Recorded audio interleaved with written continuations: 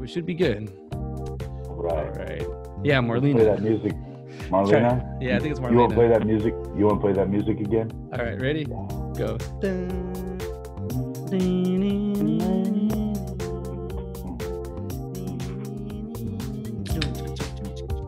They say do that. They don't recommend drinking a sparkling fizzy water before you do a podcast, but here at Side by Side, you break the rules.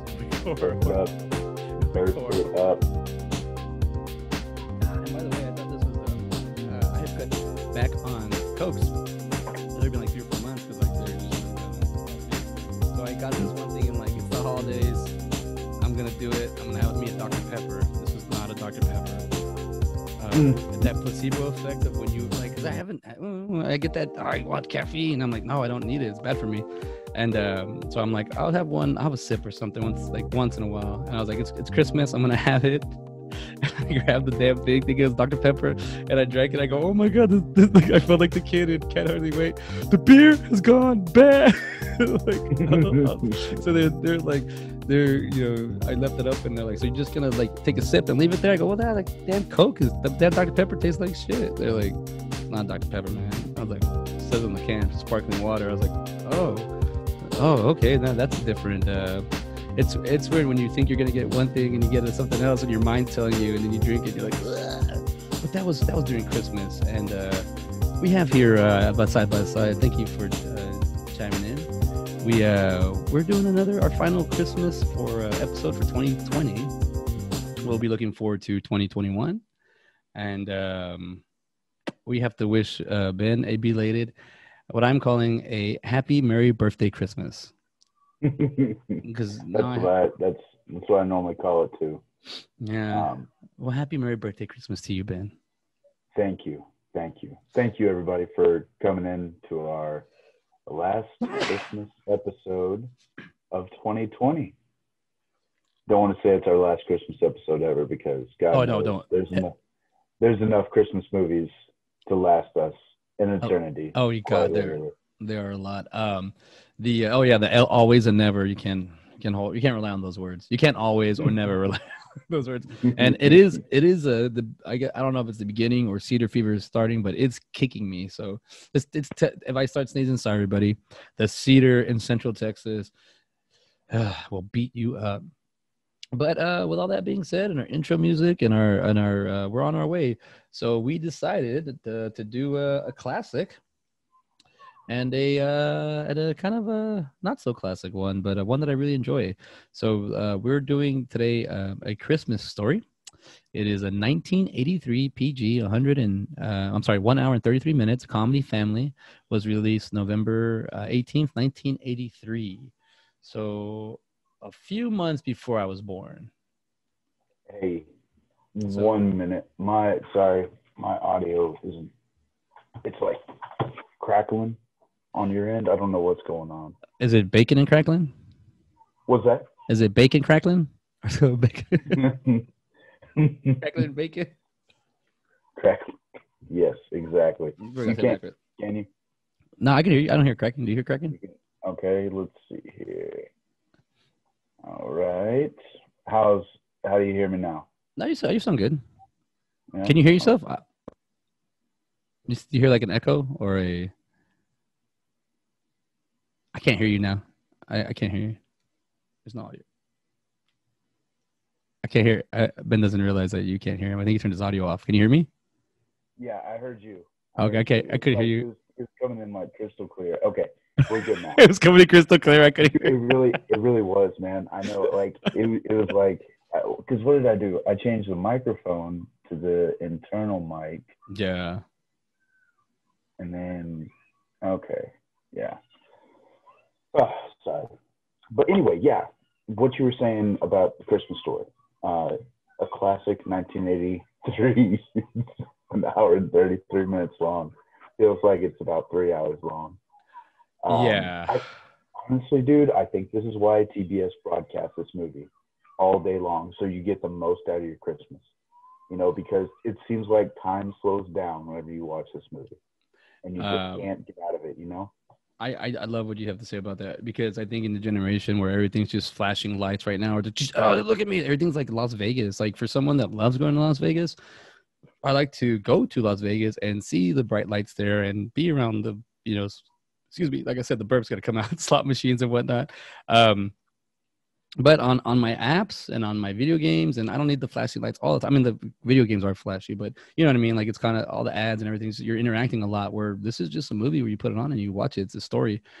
Maybe it is a good reason for it to be aired on TNT and TBS and whatnot. It's a slow, it is things slow times down, Um, and honestly, having compared, and then our other movie we're going to do comparing, it's not, it's maybe it is a comparison, or just kind of we're talking about is 2008's Four Christmases. It's a PG-13 movie, 128 minutes, comedy, drama, romance, released November 26, 2008.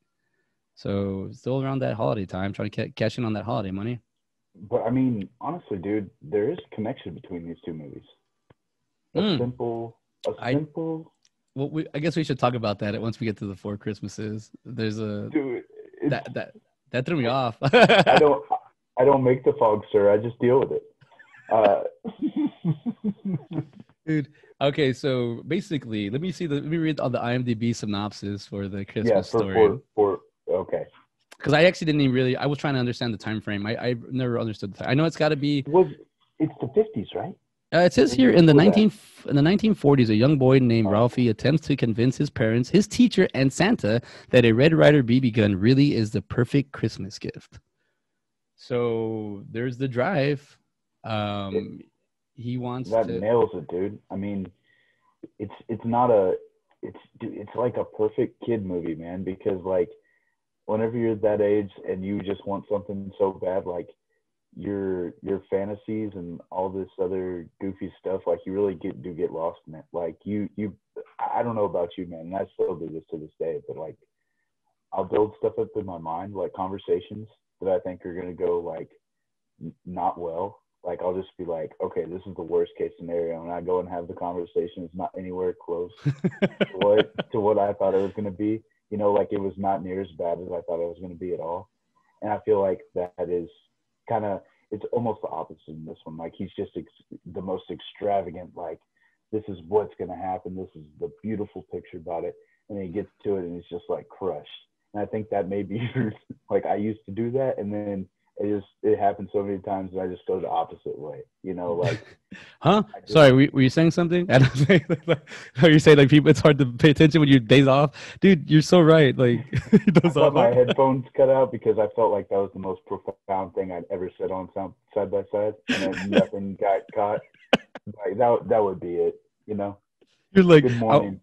Good morning. Yeah. Oh, by the way, we are doing an early morning episode, not late night. We can see the sun behind me. Oh, I don't even have my bright light on. I have the natural lighting. The thing I love about this movie is I feel like I definitely can show this to my son at any time. Yeah, it's a very, very safe movie.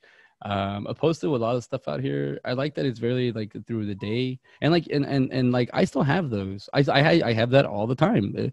I don't know if it's. I try to think about why am I like this? Is it because I was raised the way I was, or is it because I like to observe or acting or a writer or film, whatever? Is it why do I really I absorb a lot of my surroundings and just kind of see what's going on, thinking that I think I can project what's going to happen, and then just never. What and it does all. God, that happens a lot with family members. You get that a lot with Four Christmases. This one is just kind of, you're going to see in the glimpses. So basically what happens with the main character, Ralphie, is he daydreams, and he has these little scenarios where he's the hero. When he talks about when he talks about the he wants this BB gun. And by the way, growing up, did you ever get a BB gun? Oh yeah, I do. Oh, for sure. I don't think it was ever like a Christmas gift or anything. It was just like, we have this BB gun laying around the house. You can go use it. And I would. I'd get home after school, man, and I would go with my BB gun, do the pump action and everything like that, and just try and hunt stuff. I only was successful like 2 or 3 times. Yeah, I was never allowed to have one. My neighbors ruined that for me. I remember one of the neighbors' name was Aaron, and I want to say the other one's name was Daniel. Like they're brothers. and they Mhm. reminded me of the characters from Honey I Shrunk the Kids, like I thought you were gonna say From Dusk Till Dawn.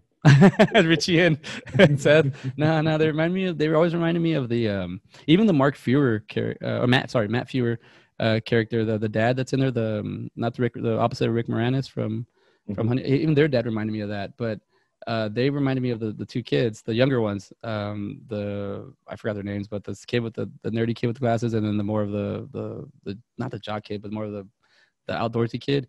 Like they reminded Yeah. me of them, but they would fight and they would like beat each other up. I was like, oh crap! Like I was always like, okay, I gotta be careful. They get in fights, gotta run away. But they had BB guns, and you know what? These crazy little, like, I don't remember how old I was. It was like second grade, third grade. They would shoot each other with like they'd had two, and their parents never told me. Like I'm like, you could poke an eye out, you can. And then one time, Aaron did get shot right here, and his eyes fold up, and that's when they got him. They lost him for like a week or something, but they got him back the following. And I think that's that getting shot in the eye. I think that is true. I mean, he says it here in the movie. That's the whole. You're gonna shoot your eye out. Like, Yeah. I mean, for Well, gun. What's up? and another thing too. I mean, the main reason, like, he was fine. He would have been just fine, but he set it up behind something that had metal on it.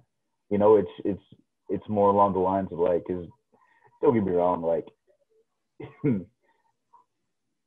his dad should have had enough common sense to be like, all right, don't do this, don't do that, and like teach him. But they just sent him out there with a gun, and he had no idea, man. I mean, don't get me wrong, it's a BB gun, and you could do minimal. I mean, you can do some damage, but it's Yeah. gonna be, it won't be as bad as like if you have a 22 or something like that. I wouldn't be able to have a 22 for sure. Yeah, but isn't that like the next step above a BB gun? It is. The Yeah, 22. that's what I'm saying. But you could, I mean, you very well could potentially kill somebody with a BB gun. But Yeah. I think the chances are very, very low compared to a 22, where you could kill somebody with 22. Yeah, I like a 22. You could at least it's like a firecracker. You can just scare them off if you don't if you don't hit them. Yeah. Then the Yeah. bullets are small. I didn't when I was a kid. You know, we grew up around hunting, but no one ever explained to me anything. It's just like that's it. This here, you know. So I had to pick up on my own.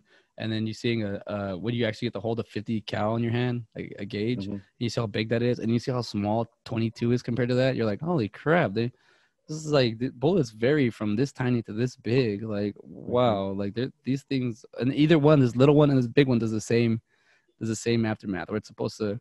I mean, I don't even know how to tell my son what guns are. Like, they're meant to protect, destroy, hunt. I don't like in the modern time. I don't understand why we need. I mean, I'm not a anti-gun person. I'm not a pro guy. I just guns, you know, whatever.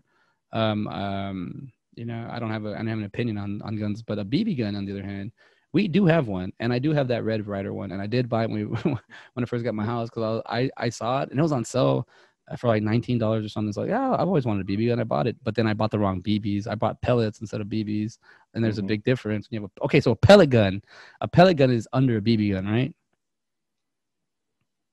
Or which is the one that hurts more? I think the BB gun hurts more. There's one that's like a pump action, and there's one you could do CO2 in.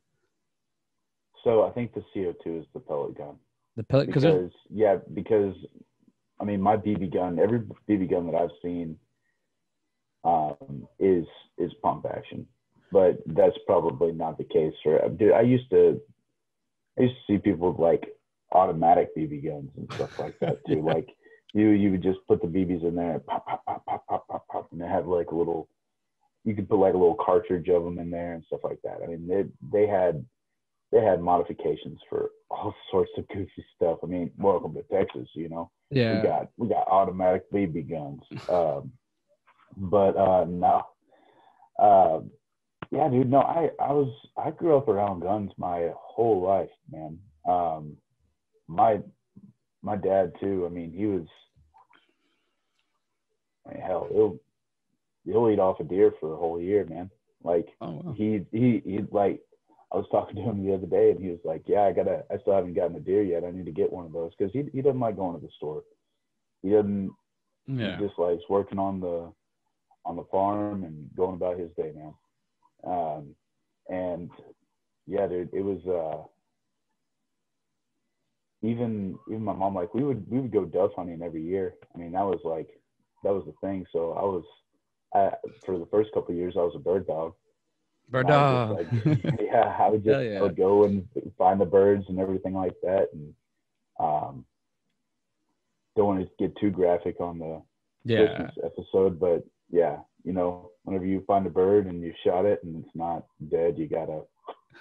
So, oh, I got a deer story like that. My dad, but it's not good for the side by side. But I mean, it doesn't matter. We say whatever. But my dad, he thought he had a buck, and he grabbed it by the antler, and he pulled it back.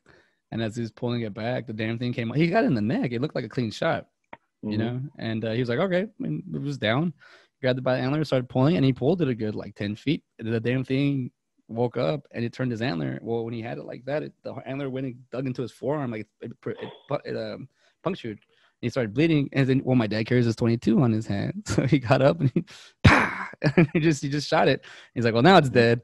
And you're just watching that. You're like, all right. And then, you know, you watch more movies and shows and you realize, put it out, it's misery. But at the same time, I'm pretty sure my dad shot it because it stabbed him. Like, oh yeah.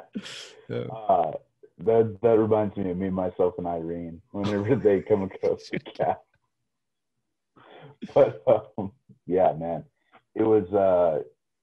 It's kind of funny that, you know, this. I never even thought of this movie as like bringing up guns and everything like that. I mean, obviously that's the main kind of theme of this movie, but like I said, you see the gun as like a toy, and it really isn't a toy. Exactly. Yeah. You know, it really, I mean, it is serious, and that's I mean, I don't think that's really what he's going for, but I mean, he does end up, he has that, you know, cautionary tale of like, don't shoot your eye out.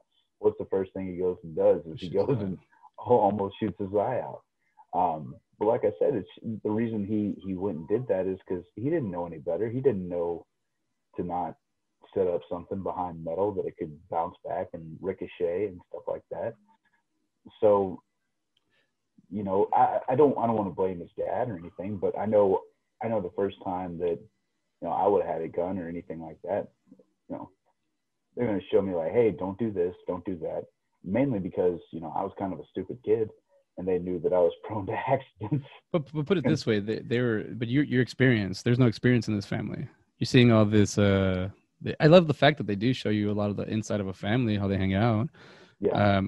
I would think modern times where we're at in 2020, going into 2021, where you're going to see more people with their cell phones in their hands and people conversating through cell phone. Like I can probably be in the living room and someone can text me in the kitchen, like, hey, come over here. You know, it's like, instead of walking and, you know, it's like everybody's just connected in a world where, I don't know, where I feel like the BB gun, it is a dangerous thing. And he doesn't have any experience. Rafi, did you see his dad's not a hunter? His mom's not a hunter. His obviously his little brother is a little brother. But I'll say that for the gun part and you learn, lessons learned, man. He messed himself. Like he obviously doesn't really go that bad. I mean, it could go worse, but maybe he'll know. That's how you learn. You learn to touch. You learn that the skillet's hot by touching it. Sometimes, you know, you don't mean to, but you gotta figure out, how do you know if it's hot or not. And I with gun control and people just trying to ban them, I can see why in the modern time why we don't need them, but I can see why we need them. I don't know. A BB gun, especially at this time, like if my son were to be like, hey dad, I saw that movie and it has a BB gun, I want a BB gun. Well, we happen to have one, like the way you said, hey, we have one here, we can use it. But I think I would be more I'd be a little bit more like, hey, let me show you how this thing actually works. Because it is scary when you see your son pick up a water gun and then accidentally push it towards himself and he's squeezing. You're like, hey, don't do that. But you see, like, you know, you want to teach him, like, that's just instinct. Like, it's an easy instinct for a kid to do that. You know, stories, I don't want to get too graphic, especially on the Christmas story. I didn't even realize we were going to talk about the gun part this long. Me neither, dude.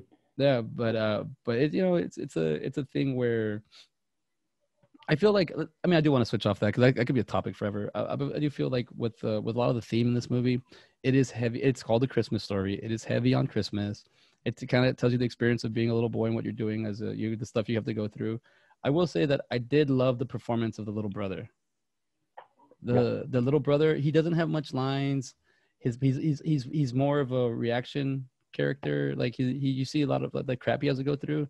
And I feel for him more, like the little, like even when they put him on the damn slide, he doesn't want to do it. You know, he doesn't want to see Santa.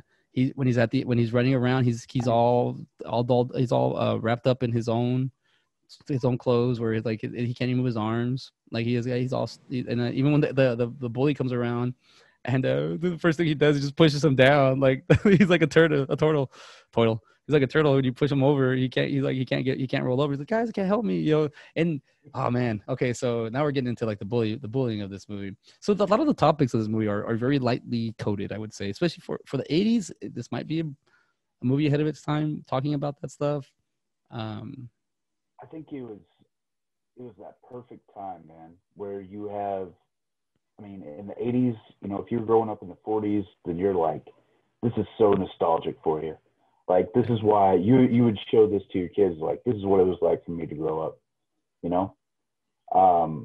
But even at that, me being raised in the 90s was kind of similar. No. And that's what's crazy about it, man. Is like we never listened to the radio growing up. Like I said, we did, but in a different way. Well, the TV was the radio. Exactly. And, it seems like this is kind of like normal. Like it's something that we kind of go through day to day, but in a different time period.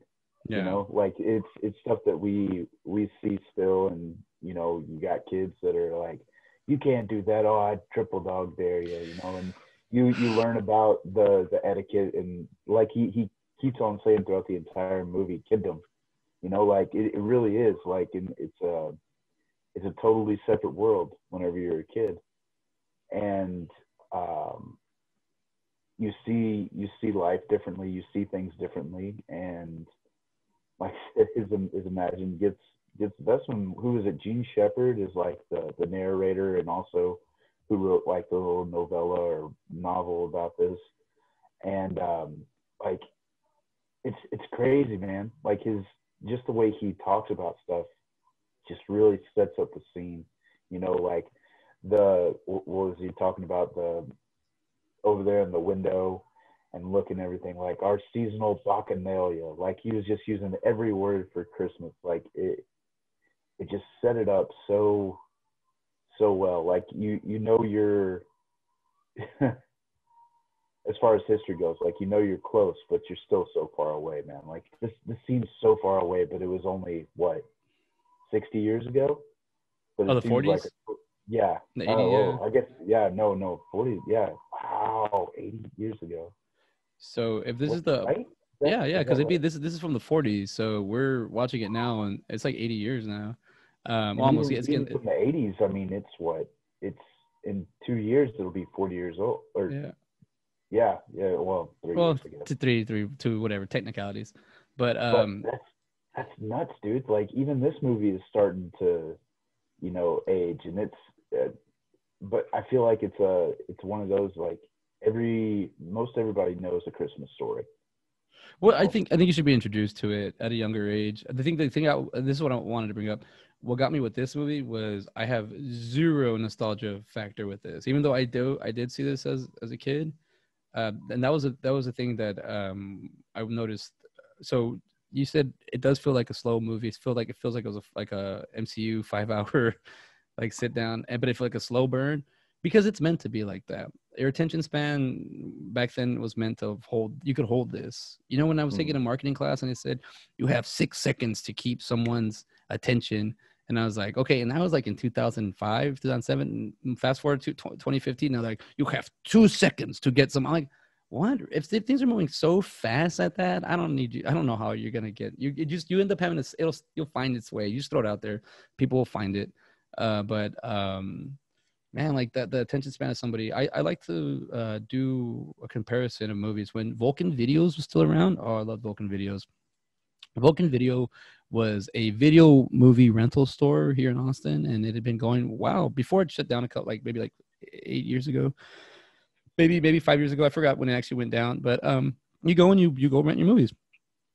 And when I got there one time, I asked the guy kind of around the counter because I've been renting a lot of movies, and I go, hey, what movie? Or no, I saw it in the suggestion. It said we suggest this movie, and it was called what do you call it? Payback with Mel Gibson. And I was like, oh, I've seen that movie. I get it. And the guy goes, have you seen the original one with Lee Marvin? And I was like, what? There's a Lee Marvin version? He goes, yeah, dude, that's the original one. This is a remake, basically. You should watch them. And that's I when I say that's my first side by side I've ever done, was I took I saw a point I saw first I saw Point Blank, which is let me look at let me give it a little shout out here with Point Blank, because I think what I'm about to say will make sense. Let's see. Not Point Break, Point Blank. And they remade it in 2019. I forgot about that. Let's see. Well, let me see. Is it not on here? Where are you? 1967. Here we go. It is it's not rated. It would be R if it were rated. Point Break, 1967, hour and 32 minutes, crime drama thriller. After being double-crossed and left for dead, a mysterious man named Walker single-mindedly tries to retrieve the money that was stolen from him.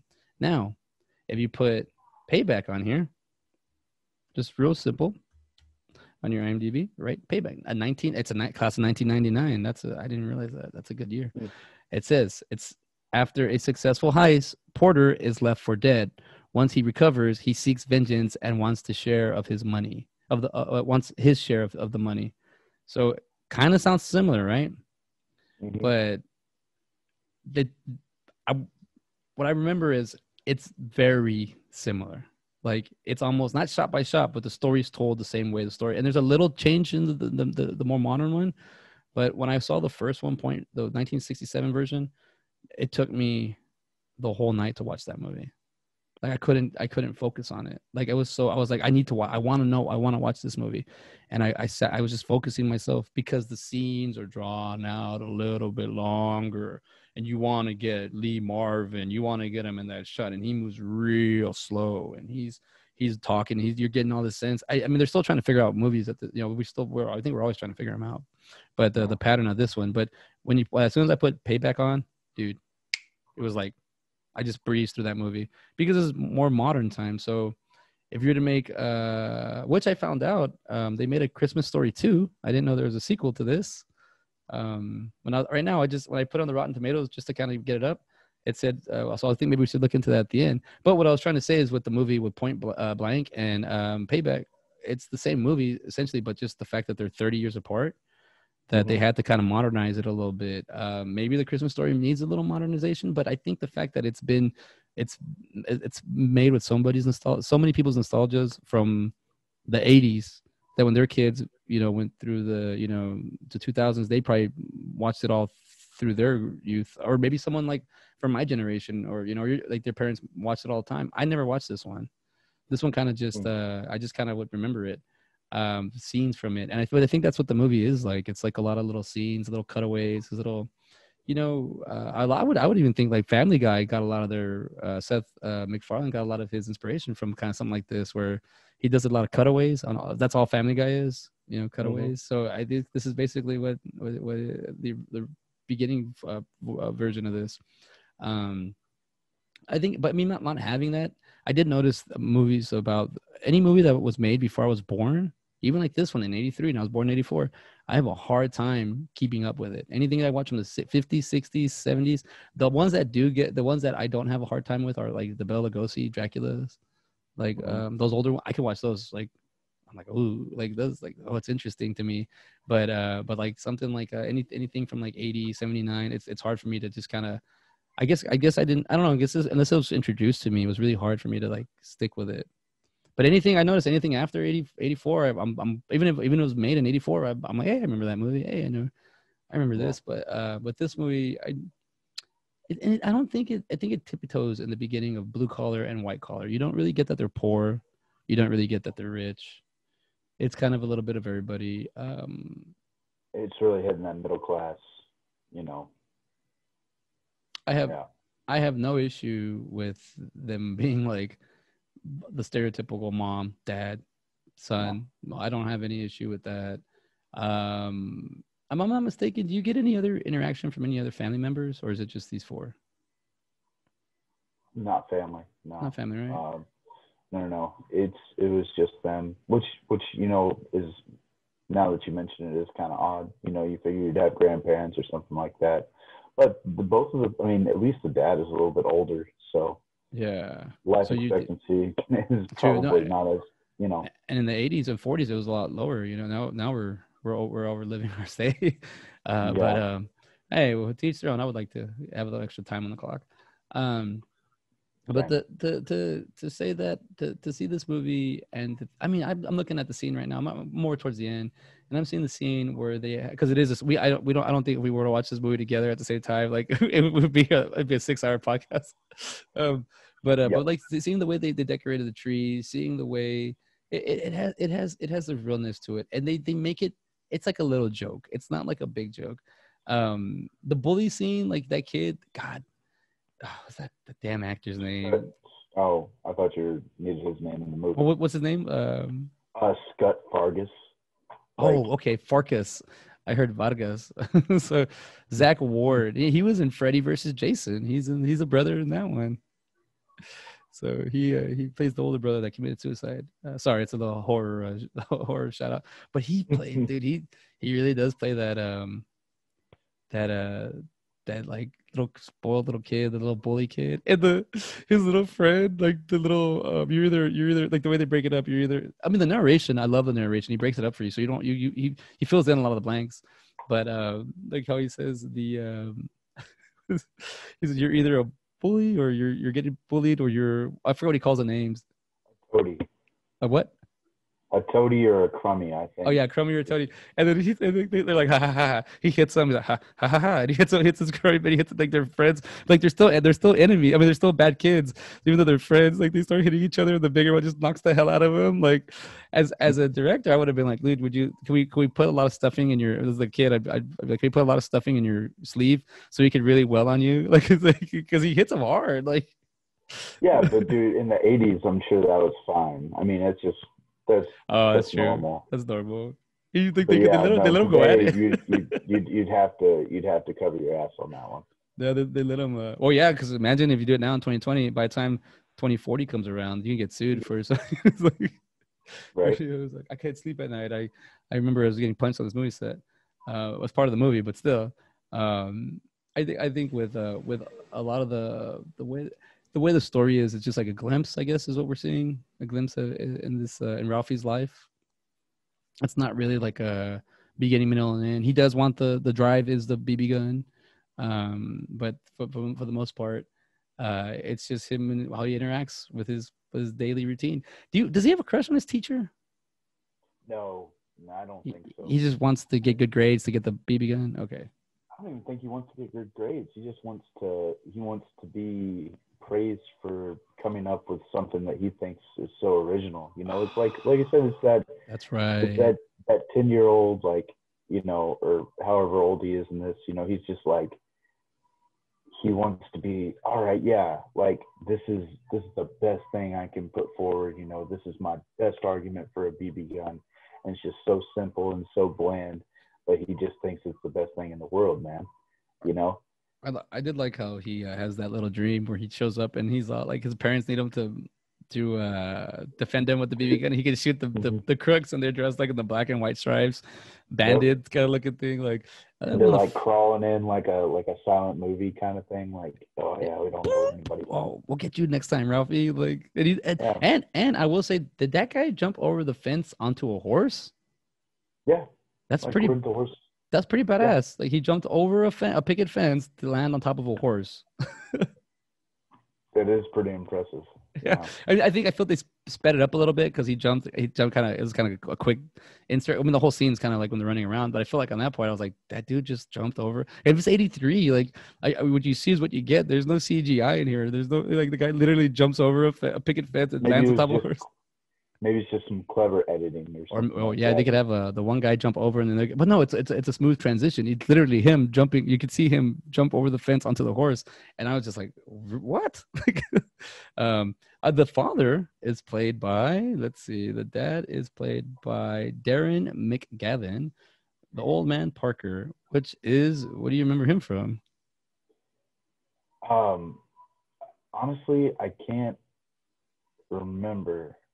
But it is familiar. Like, let's see here. Oh, come on, Billy. I hope you can find what you're looking for. Oh, Billy Madison's dad. He's Billy Madison's dad. God, man, and he, like I said, I kind of feel bad now, but he looks kind of old in this one, and Yeah, he died in even 2006, and he was born in yeah, 1922, and he was 83 when. So let's do a quick little side by side math on my cell phone, because I don't do it in my head. So if he died in 2006 and he was born in 1922, he was 84 when he passed. So, I mean, it says and it there, so 83. But what when Billy Madison came out? 93 or 93, 95? yeah, 95, 95. 95. Wow, really?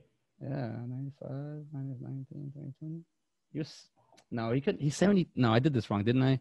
If he was born, it was 1995 and he was born in 1922, that'd make him Then 70. he was 73 whenever he did 73 the. in this movie. We have stumbled around No, something. no, no, no. In Billy Madison, And he Billy was Mouse, sorry, 73, yes, sorry. And Billy, and then but in this one, he's what? So he's got to be he's got 60. to be in his. Yeah, yeah, he's 61 in A Christmas Story. Yeah, he's 61. So how old was Ralphie? Like 10. So his dad had him when he was 50, I guess, in the story. Yeah, but honestly, I mean, he looks older, but he could pass as like a mid-50s. You Well, know, I don't. I like mean, even though I'm just saying the energy he brings. That's yeah, awesome. I love that. I don't feel an age on him. He's mhm. in the scene. He's up to date. He's a smart ass. He's the what? Okay, so explain to me what's going on with the leg lamp. Why is that such an important? How first of all, how does it even get there? I didn't catch Well, how it showed up. so he does like a crossword or something like that and sends it in, and then they send out prizes. And that's why he's like, oh, it could, $50,000 past prize. Like that's like the biggest prize you can get. And so my deal too is like this is Ralphie's kind of getting this stuff from his dad too. Like his dad is just like head in the clouds kind of guy. I mean, he's pretty grounded. Don't get me wrong, but even when he gets that lamp, like Oh, he sells he it up feels so he goes all the way yeah, outside. Put it, and and then the neighbors get into it. but nobody should be excited about that lamp, but he won it, like that's his. Like this was his prize. It's like it's a major award. Like he keeps saying that, like he has it built up so much in his head. So if I feel like if he doesn't have this thing, if this is not the best thing in the world to him, Yeah. he's gonna lose his mind. Like this is I don't think it's necessarily like I don't even think he sees it as a sexual object. I Oh no, really I don't. don't see I it like don't. that. No, I don't see it like that. I was just And wondering, like, now you explained to me, I see why Ralphie is the way he is a lot more. I connected the dots, but I was like, is that really what happened? Now that you explain it to me. and then I'm at the part right now whenever he does his like little orphan Annie like decoder thing, like, Yeah, that's and his. he's starting, and that's another thing about this movie too, is like you're at that age where reality is kind of sitting in, where everything isn't always as glossy and as great as you think. Like, oh, it's just saying drink more Ovaltine. This is a Yeah, commercial. Like he's starting to pick up on that. Like he isn't like awesome. I'll go drink more Ovaltine right now. It pisses him off. because he was expecting You know, something special, and it's just an ad. Because he says it's an ad, and I didn't even that didn't click till right now. You're right. Like you're going, that reality's kicking in. and his dad almost kind of does the opposite. Like he gets this lamp and he's just like, this is the best thing in the world. Because Whereas older. anybody else would be like, this is all I got. Like he's he's had all those disappointments that Ralphie has had. Oh, this is just a commercial, all this stuff. So he's like, if I get a win, I'm gonna take a win. Yeah. You have that older mentality of like, oh, Yeah. she just broke the lamp, and I have in my notes right here. Like I said, dude, my notes are very short for A Christmas Story. But I remember I wrote down, I said, at the very end where he was just so mad, he's like, the only words you got out were not a finger. Like he just said, I guess I'm sure I caught it before, but it was great, man. Just like, it was the stupidest thing. It had nothing to do with anything, but not a finger. Like he was just so upset he couldn't even talk. But yeah, like it's almost like this lamp is his life's work. of like he's been doing this crossword puzzle for years and I years, and finally got finally it. it paid off. Finally paid off, and like this is what he got. Um, yeah, it's interesting. I'm just kind of this isn't even in my notes. Like I said, I'm just kind of putting the dots together, like you were saying earlier. Like, okay, there's a lot of parallels between his dad and him, even though they show kind of like that disconnect. You Yeah. know, like oh, he gets along with his mom a lot better and everything like that. But his dad is, and they do a good job of that too. Like I just feel that. showing. Yeah. I feel like for what they were showing dads like in the 40s, I think he does a good job. Mm-hmm. You know. Whereas, and oddly enough, man, like this, his character reminds me a lot of my stepdad. Wow. Like just like like kind of perpetually grumpy, but very loving at the same time. Like close to the end, whenever he gets in the BB gun, like what's that over there? Like my dad used to do that to me. Like we for one Christmas I got a bike and he had it out in the garage. He's like, I think we got one more present over here. Kind of thing. After we'd opened everything up and I got that bike and uh, it was pretty great. But I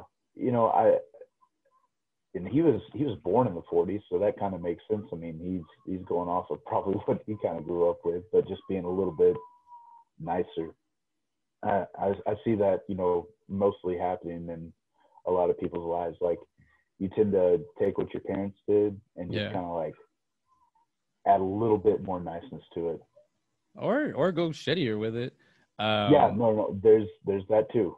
So Like I I think said, as I'm getting older and now I have a son, like I can totally see what you're talking about. Like the fruit don't fall too far from the tree, man. Now it's up to you to decide if you want to be the same fruit or be your own fruit or whatever. But yeah, I've never really done a breakdown with this movie. Like I never actually just like, I mean, I'm at the scene where I'm already at the end where they're at the Chinese restaurant talking, like they're hanging out and because the dogs came in, but like you're still family. They're still dressed up like at Christmas. I think it's more about the time, and I think that's what annoys me uh, about some families, mine especially. Not like not mine, but my my brothers, and my aunts and uncles and all that. Is that they think it's a to me my as a one of the younger. I don't know what I'm trying to say. It's like every time I go home, it's just like it's supposed to be a special time to hang out and stuff, but everyone still treats it like it's regular. I'm like, come on, man, it's like supposed to get together, like especially now yeah, where you feel like social media and everything keeps you connected when it really doesn't. I mean, just basically shows you yourself self-gloat. That's all it is. So, but there's a thing about actually spending time with somebody, and like even like with us doing this is still I feel like time well spent because we're getting to know each other, we're talking. But if we were to do this live, it'd be a totally different experience. It'd be a yeah. totally different thing. We'll see, and I don't want to. I want to just assume I know what you're talking about. The whole family thing. I mean, I feel like at least for me, whenever I do that, I just kind of, like you said, they spend time together like it's normal, and if you're far away and you don't get to see everybody all the time, like it isn't normal, and you kind of do like Ralphie and just kind of build it up in your head, like, oh, we're gonna have a great time, and we're gonna go do this, we're gonna go sing and do all the Christmas stuff. Like that's what I always like anticipate. As weird as like it never happens, but I still kind of do that anticipation of like, okay, this is what we're finally gonna come together. We're not gonna bitch and moan about stuff. We're just gonna have a good time. Nothing crazy is gonna happen. That's always the expectation, but never the outcome. There's always some stupid little fight that happens, and Yeah. just and that's what family is about, and that's what you kind of get to see in the Christmas Story. Like it's literally a day in the life of, and you get to see him and Randy just like picking at each other, and he looks at him weird, like he's like, this is a goofy younger brother who's like spoiled, and the only way they can get him to eat is making him act like a pig and I stuff like like that. that. I like that part. That showed, and especially for E3, I think for showing how like I don't know, man. Like if your kid is not eating, I just feel like that. Then like you yell at him, "Okay, fine, starve." Nah, like that was such a reverse moment. I took that to heart. Like you have to Mm-hmm. you have to speak their language, speak not just children, everybody. You got to find a way, and that's how you communicate. You find a way to both get on solid ground and go. And he's a little kid. It's hard for him to. I mean, let's give the actor who plays Ralphie was named Peter Billingsley. He was 12 in this movie, when it came out. And Randy is his little brother, right? It's Ian Petria. He was 3 years younger, so he was 9 in this movie. But he's got some stuff. It's the last thing he's still acting. Cool. He's still doing stuff. Oh, but he took a huge gap. He went 87, 91, 2006, 2009, 2015, 2021. That's cool. He's still acting though. I like to see that. I'll say that the interaction that they had for the brother's standpoint point of view was nice. Like I said, the mother communicating with him. He doesn't have any lines, does he, Randy? Or maybe outside of the. But I mean, like, I guess a few, right? I'm talking about like when he gets pushed over, he's like, "Help me, help me." You can hear him, but I don't feel like those lines are meant to like really. He has a few lines. Nothing that moves the story forward. But that's what I was saying. For him, like in every scene he's in, he's got a nice expression. There's a point for him being in the scene, even though he doesn't talk. And I'm saying that as a director, as an actor, and I'm like, all right, cool. It's okay to have a character in a scene that is supposed to be impacted by it. And then he says it like the going up, getting the photo with Santa Claus is supposed to be a nice experience, and it's like and as we know, CJ is no stranger to not having a nice experience with Santa. So I saw that, and I was like, yeah, don't be like, if I saw that lady grab my son and pull him like that, I'm walking up there grabbing her and pulling her like that. like I'm not gonna be rude, or you know what I'm saying? Like I'm sorry, I just said I'm gonna assault somebody. No, I'm not. But what I'm saying is like I'm gonna cut it off. I'm like, yo, don't touch my kid. Like, don't do that to him. CJ, assault them. I need the camera to actually show them do all this stuff to my, and I'll be like, okay, that's why I jumped in. No, I mean, you know, if I saw somebody really, my side's like, no, I'm like, look, chill, and then like, well, all these people, you know what, we'll come off to the side. He's not ready. We'll wait. You know, something like that. But like even the way I went with my Ben Stiller moment of Santa Claus, like I was deep in the beast, so I realized I was like, hey, wait a minute, what's going on here? You know, I kind of caught on a little bit before I got to the Santa Claus, but I think for growing up, the way I was raised, and then seeing this movie, I can connect. I can relate to it. You know, I wasn't raised anything like this movie, but I can relate to it just being a kid, and that I still, and till this day, I'll probably keep doing this for the rest of my life. But the predicting what you're gonna do or hoping, because reality sucks. The fact of reality, and we can see it so much right now with people just trying to escape online. At a high, you know, I don't know if that's a high all-time peak, because social media is turning on itself. So I know I'm like not on it as much because of all the stupid shit it brings. But like, I think with the time that the movie's from, and you know, the slow pace, the love, there's a love, the heart, well, there's a love to it. It's not a what do you call it? I think this one now, I think because we did this, I have a more of appreciation for it. But I'm not going to be looking for this one Christmas, because I know it's going to be on anyways. I think now when it's playing, I'm going to just kind of appreciate a little bit more, because the scenes are cute. It's a nice little movie. I feel like I could show my son this movie now. I can show it to him in 2 years, 3 years. I think it's okay. I think for what do you call it? For what you get for a Christmas movie. I mean, it's called A Christmas Story. Like, it has nothing to do with it. It's just a story in Christmas. No, you can call Christmas Chronicles a Christmas story, because that's just kind of like at the time. I figured with Christmas Chronicles, and then the way they use the cameras, I was like, oh, they're gonna chronicleize everything in the Chronicles or whatnot. Then you do that by taking, okay, it makes sense. But it's also Christmas. It's a story during Christmas. So you know, I like that about that. It's not like you should run your Christmas like this, or this is the best way to Christmas. Oh, this is more like, hey, look, check out what my family was like in the 40s. It's a timepiece. It's definitely a timepiece. And I feel like it's always going to age like that. I don't feel like it needs to be remade, so to speak, unless I think they saw something that said a Christmas Story live or something like that. Even the friend flick, like the Double Dare thing you said earlier, like that part. Who is that? Flick is played by Scott Shorts, and the Double Dare show. I wasn't big on that, man. Like. So now that we're breaking it down, you're right. The reality of like, he knows he doesn't want to get his tongue stuck, but he knows that there's no internet, there's no store. It's just by pure, hey, do you know about this? Because my first getting tongue stuck on the freezer story is from 911. Do you remember when they had oh man, this might have been early 90s. You might have been too little. 911 had a show. and they had a man, I can't remember what it's called, but it was this kid stuck his tongue trying to get the ice cream out of. He Mhm. couldn't wait, and he was in the freezer, and he got on a stool, and he got up, and he tried to lick the ice cream, but he missed, and he licked like the side of the fridge, and he got stuck. And he had like, I can't remember the whole story, I'm butchering it, but I feel like the little brother, he had a little brother, and he couldn't talk, so when he got on the phone, and you could hear the audio recording, the kid's like, I'm stuck to the fridge, I need help, it's like he can't talk. And that's I was like, oh my god, it's panicking.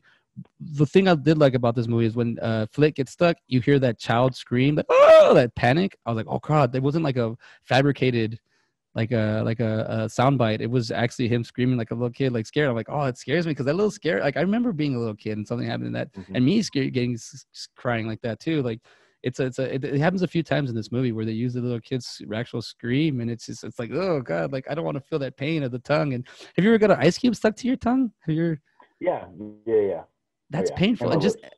yeah, Oh and, yeah. oh, the lip one, yeah, and you can't pull it off. Mm-mm. So I mean, he's out there and his friends leave him. Like that's some bull, man. You gotta like find a way to, man, like your kids in the 40s, they just, and did they all stay quiet? He's over there like that would have, as a teacher, Mhm. like, and then her not reacting. I was like, you better react faster, like like Well, what I think made me laugh so much was just Ralphie and oh god, what was the other kid's name? Anyway, whenever the teacher's like, you should be ashamed of yourself, he's just like looking around like, mm-hmm. Like he plays it off so well, man. Just like I didn't do anything wrong. Like it's his fault for doing it. Like that's that's yes, that's that's a kid thing too, man. Like you just which is ironic it's because yeah. It's not that you necessarily lack empathy. You just like you haven't put yourself in that, or you haven't had that situation happen to you yet, to where you're completely embarrassed. Or you know what I'm saying? It's just like it's almost an innocence, yeah, but a really a really uh, rude innocence. Like he's not. I don't think he really does feel bad at all, just because nah. he has nothing Well, to you don't show you don't against. want to Like he get has hmm? you don't want to get in trouble. No, but also whenever you get older, like you get that mentality of like, oh man, like that sucks for him. Like you would feel like I said. I mean, hopefully you feel like a little bit of empathy for him and like, oh, that's a shitty situation. I wouldn't want to be in there, so I'm gonna make sure he's like out of it. But whenever you're a kid, like you said, it's more of the fear of like getting in trouble than it is making sure Uh, your friend's all right. Dude, if I see a guy, if I'm walking downtown and I see a guy stumble out of a bar, fall flat on his face, I'm not gonna run to him and be like, "Hey, you okay?" I'm just gonna assume he's drunk. I've done that before. Hey, good luck. But if I saw a kid stumble out of a bar and his fat, like, wait, what's going? Why is this kid in here? Why is this 10-year-old in here? Yeah. It kind of so cries for help are different because, and that leads us to, I think, a point in life where the boy or the girl who cried wolf, those people that cry all the time, and they cry and they get the attention they need.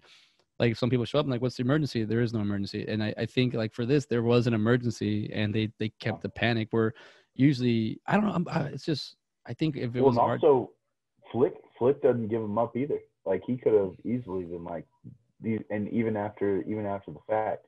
So I think another thing too is like it would have been lost if they were like, oh, it was us. Flick keeping his mouth shut would have meant nothing. yeah, I mean, but I think So that, but even back then, I feel like in the 40s, they would have got in trouble because they all weren't, they dared him. Now I don't know mhm. this day. I don't know. I don't know. I'm gonna have to find these experiences as I get older and we go through them. But as as the parent on the other end and living in the 2000s, I'd say it'd be like, okay, what how did y'all not see Christmas Story? It's like, did y'all like? That's so easy for me to just be like, did your parents ever once show you the scene? Did you not see a very Harold and Kumar Christmas? What happens to your penis if you put it on a on a cold pipe? It's funny too. Connection to last week, they had the Christmas Story playing and Harold and Kumar.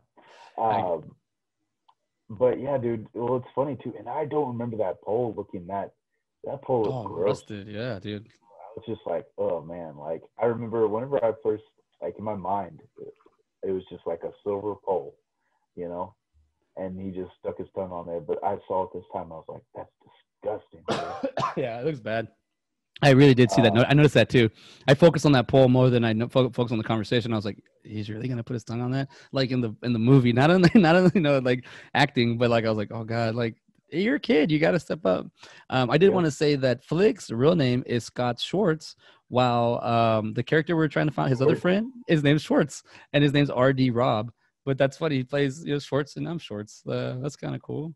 Well, I guess we'll move on to the Four Christmases, or let's see real quick. Let's see what the money, the cash in, let's see what cash this Christmas Story racked in. All right, not bad. I mean, it doesn't have a lot of effects in it. It's a very straightforward movie. 3.3 million, box office 20.6 million. So yeah, I can't imagine how much it's made over the times, but that's still 17, like 16. See, on Wikipedia, initially overlooked as a sleeper film, was released a week before Thanksgiving, 1983, to moderate success, earning about $2 million in its first weekend. Okay, so it got its money's worth, because you said it was, how much was it to make? 3.3. So almost, got its, back in the first weekend, which honestly, you're not too mad about that. By Christmas, the film was no longer playing at most venues, but remained in about 100 theaters till January, earning just over 19.2 million. The years since, there's television airings and home video release more widely, and it's now a Christmas special. Yeah, I didn't even realize. So there is we were talking about how it's always playing. There is a reason why. It's shown numerous times on television, usually on networks owned by Warner Media, and a marathon of the film has aired annually on TNT or TBS since 1997, titled 24 Hours of a Christmas Story. So that's how you keep your movie alive. You attach it to something, and this is, And he has to be like Peter Billingsley he has to be getting crazy royalties for this movie. At least I hope he is. Well, maybe he gets it in his contract, but I'm pretty sure he's getting royal chicks out of this, not just like or guys, whatever. I don't know what he does, but like just I was in the Christmas Story.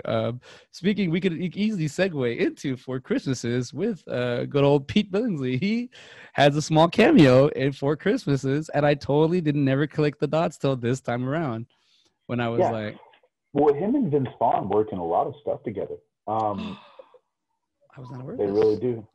I don't think they were in May. I want to know if he's in Fred Claus too, because that was let's see here, Peter Billingsley. Let's just go to his filmography. You know what? I'm questioning that. Do you think he has a bunch of freaking Christmas archives on his filmography? Like he's who is that? Peter Billingsley? Yeah, he's kind of. He was an elf. So, but I think it's Vince Vaughn and Jon Favreau that he's really good. Well, just right here, F is for Family, which it's a Bill Burr show on Netflix, and it's been since 2015. I didn't realize that, but he says he's a producer for 33 episodes. That's pretty cool. Mm-hmm. Let's see. That show's actually pretty funny. Oh yeah, it's like I'm a piece of shit. I gotta remember the scene, the line, but I don't want to ruin it. He was in Far From Home. He was in Elf. Let's see, he was a producer of Zathura, which was a Jon Favreau movie. The Breakup, he was that's a producer. That's a Vince Vaughn. And so is the Wild West Comedy Show. Vince Vaughn's Wild West Comedy Show. I think I've seen that, but I honestly couldn't remember. What year was that? It was 2006. So Peter Billingsley was also in Iron Man. Iron Man. So he's friends with these guys. Yeah, and he was also in Spider-Man: Far From Home, where he reprised his role from Iron Man. What was his role in Iron Man? I don't remember him in Iron Man. He was just a throwaway character. He was one of the scientists in Iron Man. Oh, okay. That was working for Jeff Bridges. And then Spider-Man: Far From Home, they show all these people that did Tony Stark wrong, or that Tony Stark did wrong. Jake Gyllenhaal being one of them as well. And so his character pops back up, and he was wanting to get revenge on Tony Stark, essentially. Okay. Wow. So he's cool. He's got it in with some friends, and he's directed too. And yeah, he directed Couples Retreat. Oh, he directed Couples Retreat. I like that. I thought that was a good movie. See, that's a Jon Favreau and Vince Vaughn team up again. I want to say, and this For Christmas with with Jon Favreau, he's more of a supporting character, but in Couples Retreat, I feel like he's a main character in that one. Oh, Vince Vaughn. No, Jon Favreau. Oh yeah. And like I said, funny dude. Like Jon Favreau's in Four Christmases. Let's see here. Yeah, no, he was definitely. But even in Four Christmases, I mean, he stands out. That's what's crazy is like in this time he's directing and doing all this stuff, but he still has a presence on screen. Like, Real quick, let me cut you off, man. I'm totally cutting you off. I just want to do this real quick because we do this and we didn't do it this time. Bob Clark was the director of. He did Porky's. And we talked about Porky's last night. Look at the connection. He did Baby Geniuses, and did he do Black Christmas? Really?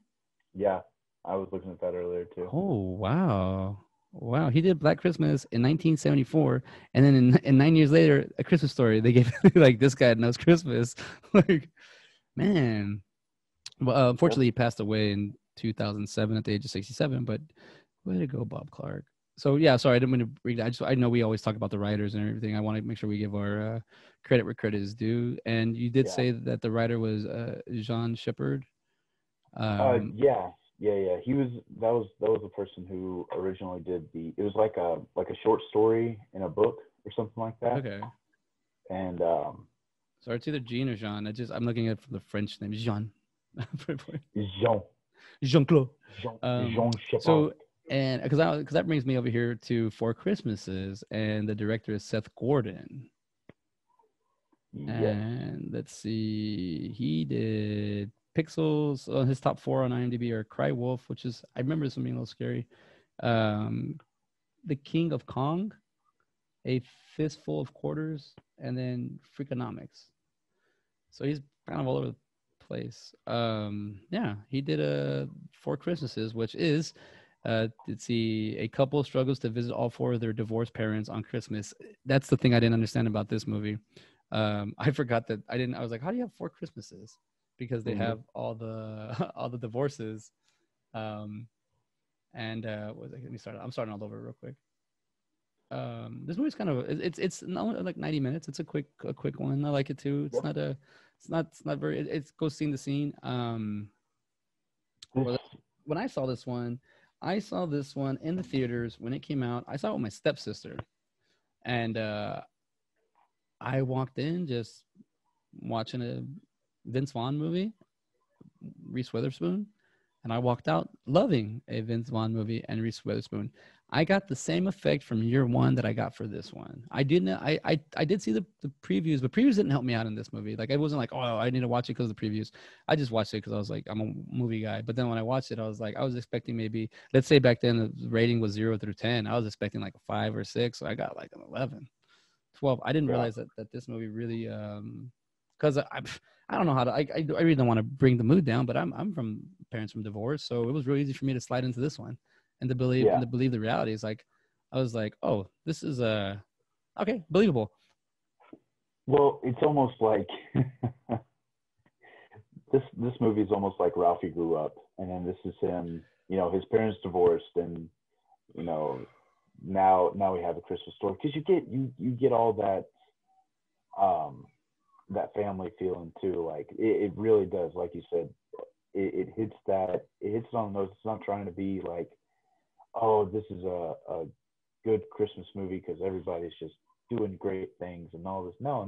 It's like you go home, you get beat up by your brothers, you know, your parents tell embarrassing stories and nothing goes right, especially if you don't want to be there, don't feel comfortable, and neither one of them do. And that's another thing too. Yeah, right. Well, and that's another thing too that I really kind of enjoyed about this movie is like, they have a good relationship before they go to these Christmases, but it just, these going and visiting family, I mean, it shows all the flaws that you have, all the stuff that you try to cover up, you know? Well, I see it as more like you have your world over here that you live in, and you avoid that other world, and you don't live in that world. And then when you have to come, this is definitely the fish out of water in your own water you're raised in. So I feel like because like in Son-in-Law, Kroll, he's not part of the environment and you put them in there, and then no, these people are avoiding their environment, and there's a reason why. And I mean, they flat out gives you all the angles. And man, kind of growing up more, and now I've seen this movie 12 years later, like I love it way more now, because I didn't have any of the stuff that this movie has now. Now I tend to have, I've gone through a few of the stuff, and the role playing in the beginning is fun. It shows you that they have a good time with each other. And they're very supportive. And I did like how when they're after done role playing, because they had the fake names, that they actually give you their real names. And when before they go to bed, good night, Brett, and good night, Katie. But then you find out, I heard Brett too, but it's Brad. Brad, yeah, I heard Brett. Yeah, so it's Brad, and then you find out, well, those aren't even their real names either. Like, I mean, well, Katie's called it Cootie Katie's, and then you find out Orlando, which is okay. This I guess is like a great comedy. It's funny. Like, dude, I was giggling the whole damn time, man. Have you seen this one before? I had seen it, but it had been so long, and I think I just watched it like one time. And honestly, the last time I watched it, I think I just kind of was like, "Ah, that's funny." But this time around, dude, I was into it. Like it just was. It was hidden. I think after watching Swingers and watching Made, like it kind of got a little new respect for Vince Vaughn. One, that it was already there because of Dodgeball. I mean, if we're being real, that movie was perfection. But yeah, dude, like it just, I loved it, man. Like whenever they get caught at the airport, he's just like stammering. It's because he knows, like he's like, oh man, like we just got caught. Like he has that fear about him. And then Kate, she's just like, oh yeah, we're doing this. Like it's almost like she's oblivious to the fact that everybody's gonna catch on. I thought that was kind of funny too. Like, oh, because they were getting interviewed at the he just, I don't think it can't be stage fright, because he goes in and nails Joseph. You know, it's that fact that it he got caught. He's got to go back to it. So like, oh, I know they saw this. Dude, know? put it like this. Put it like Christmas Story. There's that reality there where he realizes, like, oh shit, you know, like there's what you want and yeah, oh yeah, fudge. Did you say that? He was like, I didn't say that word, but I used the, you know, you help your dad out. It's that from the Christmas Story, the scene where Ralphie has to help it. You're right. There's oh god, that's where reality's kicking in. Like, hey, you're no longer a little kid anymore. You know, things are gonna start seeing. I guess I got a front row seat of a lot of stuff, so I was like, whatever. As you get older, and you realize that the whole thing about the be nice movement. I'm not on the be nice movement. I'm on the be respectful movement. Because someone can be nice to you, but they can still be passive aggressive and be really getting what they want and be putting you down by talking to you really nice because I'm being nice and I really don't like you, but I'm going to be nice because I have to. I'd rather be respectful. Do I need to talk to you? No. Okay, we're good. Like, you know, I don't have anything to say. Just be respectful. I feel like being respectful is a lot better. But I'm saying that because there's a lot of disrespect in this movie towards family members at each other. I love the ballroom scene in the opening. He's like, he shows you their happiness. Yeah. And then they go out and they do stuff together and they enjoy each other's company. And I think it's a very good setup, because their world gets rocked just like that, dude. And then you have them literally having to deal with stuff that they didn't want to deal with. I mean, they've been together for 3 years and they haven't met each other's parents, or if they did, it was just so brief that, you know, I don't think they have met each other's parents, have they? No, that's the first time. Because I know for sure that's the first time that Brad meets Kate's family. I feel like, and that had to be because they didn't know, because they called him Orlando right away, and they're like, Orlando, that's the first time they meet. And then but they might have met, like, it seems like he probably met her dad and she probably met his mom, because it seemed like they had at least something there. You know, it was like, oh, where's Brad, or, you know, something. Because Brad's mom seems more reasonable than his dad.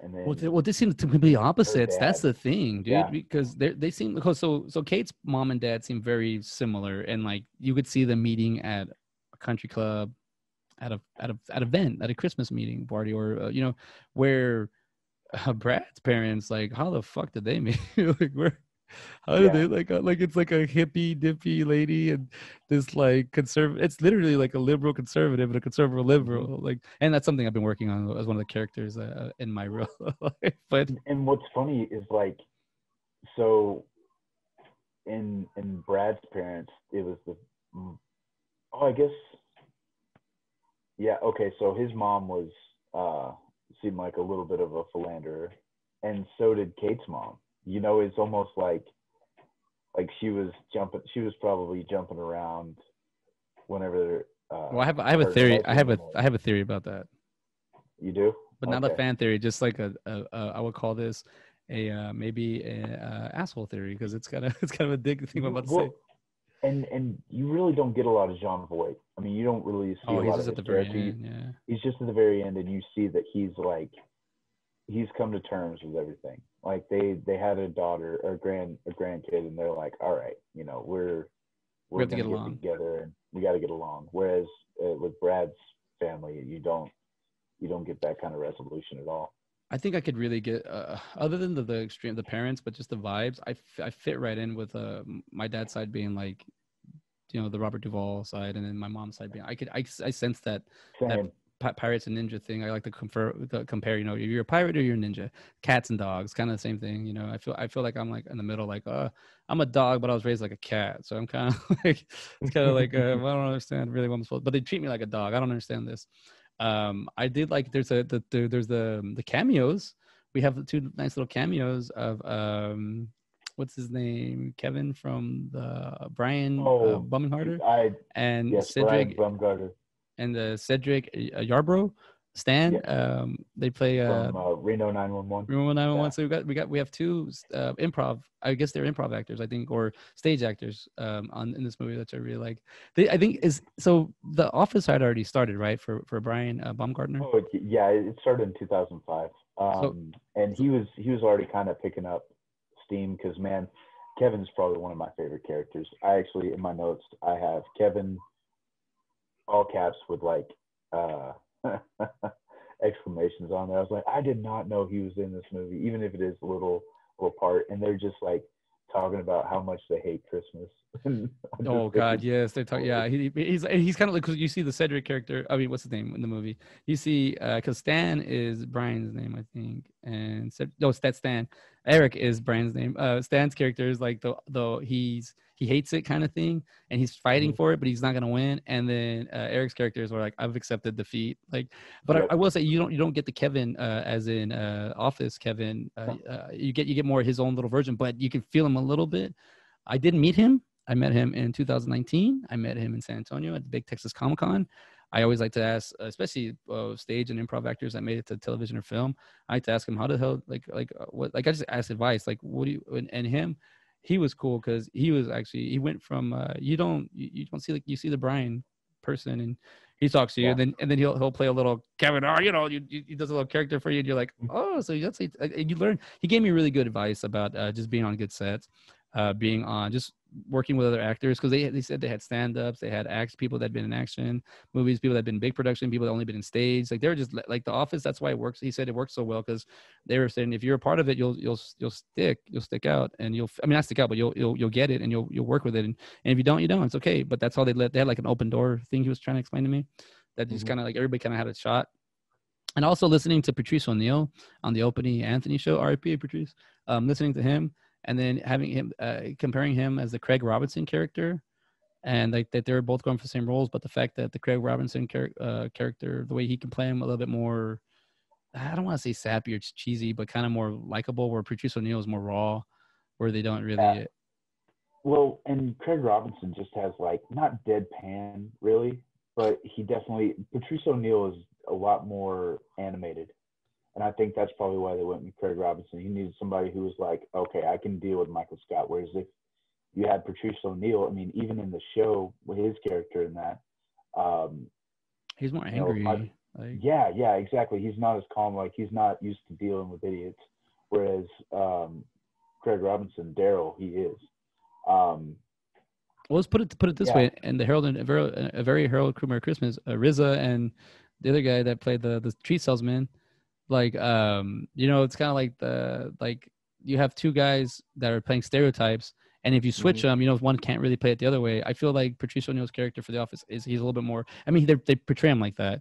He's a little bit more like off. But if you were to look at those two guys and you were to tell me that the Craig Robinson guy is a little bit nicer than Patrice O'Neal character, I'd be like, yeah, I could see that. You know, I can. Not to say I think Patrice O'Neal could have done a great job. I mean, he he has one line where he just says, "Damn it, Michael!" Yeah, like, and he just like he nails it, dude. Like, but it's I think he totally could have played Craig Robinson's role. I think that Craig Robinson was just a little bit more suited for it. I think he's a little too Craig Robinson. You know, that was perfect. Yeah, and you know, what was it? Oh man. I do like hearing off screen where he goes, "Damn it, Michael!" When you hear it off shot, it's funny. Off screen, it's funny, dude. It is, dude. So, fun fact about Brian. I think it's what'd you say it was? Actually, I have it here. Baumgartner. He is. So you've heard of Cameo, yeah? Mm-hmm. Where he's set to make like $1 million this year on Cameo, just from Cameo alone. Because people love hearing from him, because he feels like, and you've met him before, so correct me if I'm wrong, he seems like a really down to earth guy. Well, the real personality, yes. And then when he jumps into Kevin, oh, you like love him. Like, it's like this. He's got this like, yeah. He's like, oh, I got his signature. I got him, you know, make him out to my son. But I have that one in my my wall. I have like a wall that has like the signatures from the, you know, I get my celebrities and whatnot of my actors. I have them for my son, and I have his up. I have him and Stanley. I have their pictures up because they just. Yeah, Stanley. What's it called? Leslie David Baker. He's God. He didn't break character with me. He stayed as Stanley. No. But he gave me real life advice as Stanley. So it was funny, dude. Like, and then I think about it after I come back.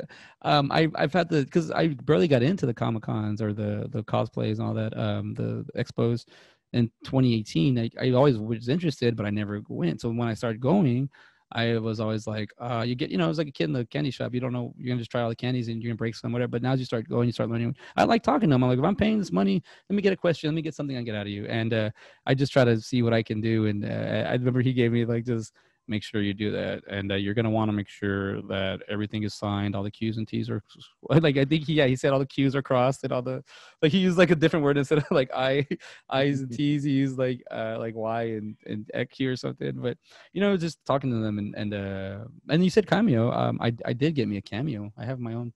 I got me not me as a website, but as an app. But I got CT Fletcher. Have you heard of him?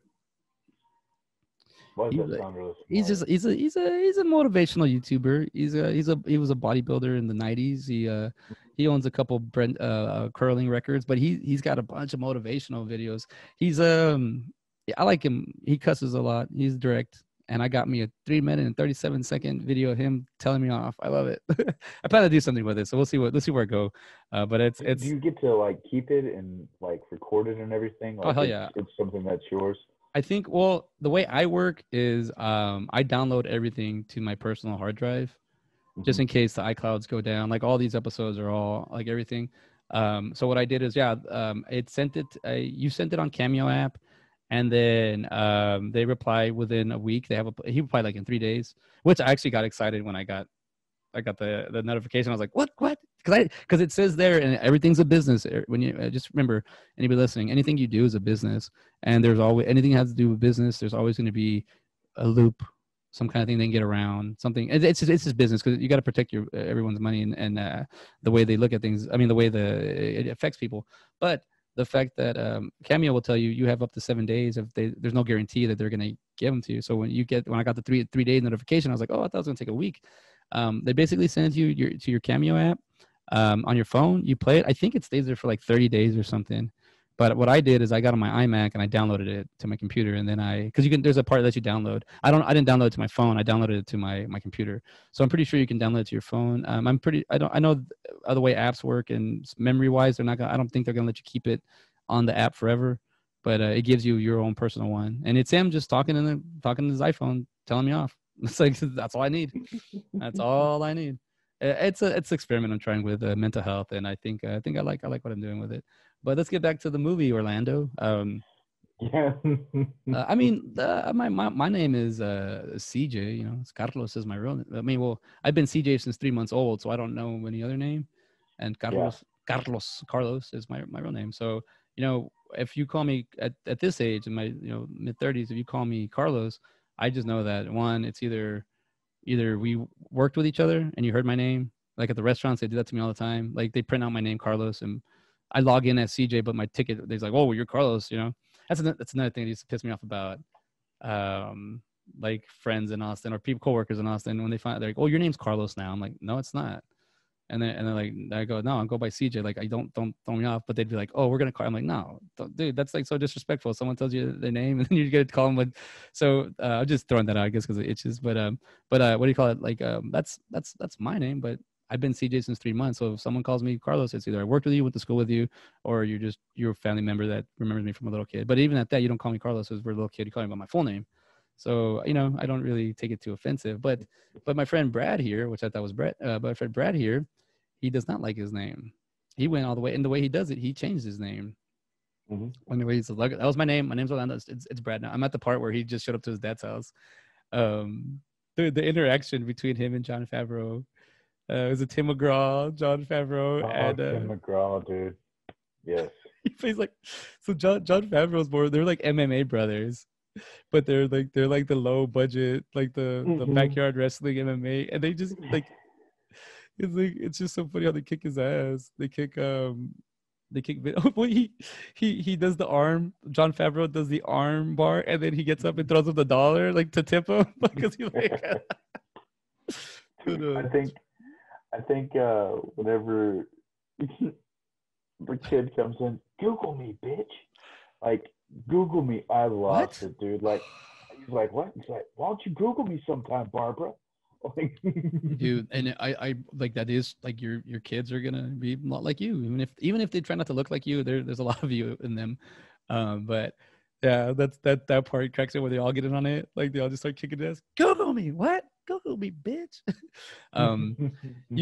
Dude, he's man. I can't tell you how I relate to this Brad character. Like, and I'm not trying. I don't go back and I try to be like, oh, I'm sophisticated and I'm well spoken and I'm not. If you followed this episode 19, you know who I am.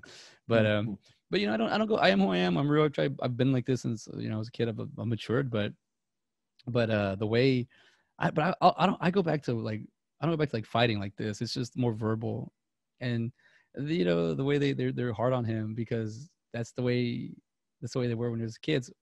What I'm trying to say is he's been gone for so long that they only remember him from when they was a kid because he's been gone for so long. I've been in Austin I'm already going like on 17, 18 years and I still go back home a lot, but it reminds me instantly why I live in Austin.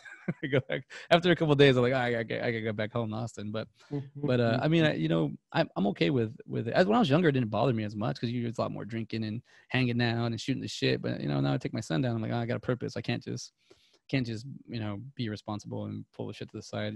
I gotta be in the moment.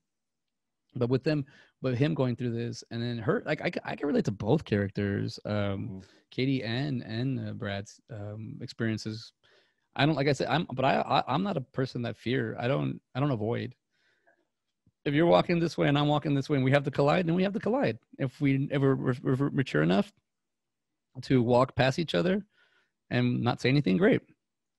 It's like I don't like drama. I don't like because even the part where she tells him to step up to his family, like, oh yeah, that works in their city. It doesn't work. Yeah. It doesn't work where they're from. Well, and what's funny is like they did a good job at like staggering it to where it was like your dad and then my mom and then your mom and my dad. Like they did a good job of splitting that up. That way you know where you're at. You kind of get a little bit better feel.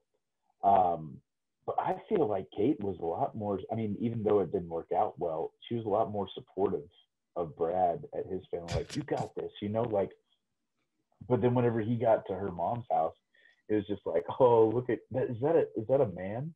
Is that Kate, or is that a teenage boy named Bjorn? Like, Yes. He's not supportive. Well, it's it, oh, but but he's eating up what they're putting out too. Like they're constantly making fun of her, and and so and he feels empowered by it because they're just like, oh, look at this man. Even the grandma, dude. Like, oh god. Real quick on the Google Me bitch part. I like what Tim McGraw says. Tag me in, Dad. Tag me in. I can't. I lose custody again. Like, I can't. I lose custody again. And the grandpa's the one that chased it. But I oh, like come on. what is Jon Favreau? I think he did he says I think he's Denver. We're named after all the we're conceived in or we were born in. I don't remember what the like because so they got laid. So they got laid. Dallas is Denver. This is Orlando. But yeah, right. but even the Jon Favreau character, when Tim McGraw was at Dallas, kicks him Orlando in the leg. He's Orlando to me now when he's at home. When he gets kicked in the leg, he falls down, and then Denver grabs Brad's leg, and he pulls him. But he says, "Welcome to the Octagon. Hey, welcome to Thunderdome." We got a little kind of little similarities there. But a little so even that part. Oh man, because I'm at that part where they're fighting. The $10 limit gets a flashlight. Why don't you love me? I mean, it's dude. I love this scene, man. Like, it really shows you how. I mean, they like the connection's there, but it's just money. Like, money shouldn't influence your decision. I don't know, man. It's kind of hard for me. You there? Yeah, you hear me? Wait, you froze. Uh-oh. I think we have a pause. I think something happened. He is frozen. I'm gonna have to carry this whole episode by myself now. Oh, he's back. I'm back. I was saying I'm gonna have to hold this episode all by myself. Sorry, Ben. Let's finish it off like another 30 minutes alone. Oh, you're good. You got it. But it was saying my internet is unstable. I don't have my normal. Yeah.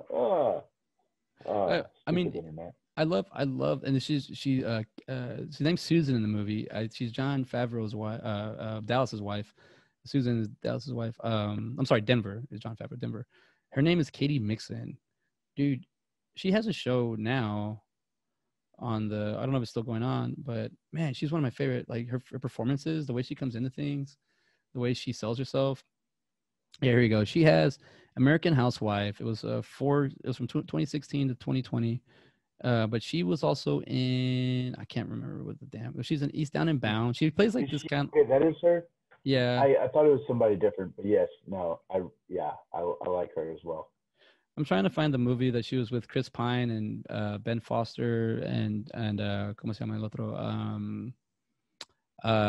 Jeff Bridges. It's called where is it from? I can't believe I know this movie so well. Like, yeah, her she started in 2004. Oh, it's is it Hell or High Water? Hell or High Water. Ese es el nombre. Yeah, it's not on her. Where is it on her? IMDb. It better be here. It's her first biggest known for, right after Four Christmases. At least on mine.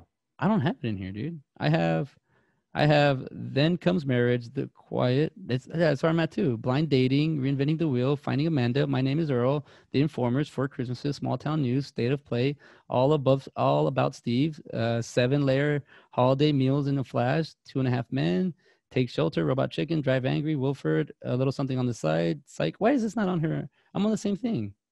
It should be. Oh, here it is. You know why? Because I'm dumb. It's right here because it's in between Mike and Molly. And it has, but here it says 2016 / Roman numeral 2. Why does it have that in there? I don't know. Anyways, she does a great job in this movie. I mean, a lot of her performances, she does tend to get that. Where is she from? She has that Texas accent down, or that. No, dude, I don't think she's from Texas. She's from Florida, Pensacola, Florida. That makes sense. That's like. It's the South, yeah. Yeah.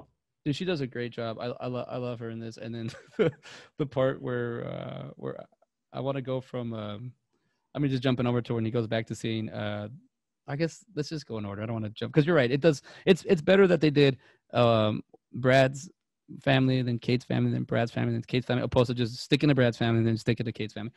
Coming from a divorced family, I have to do this.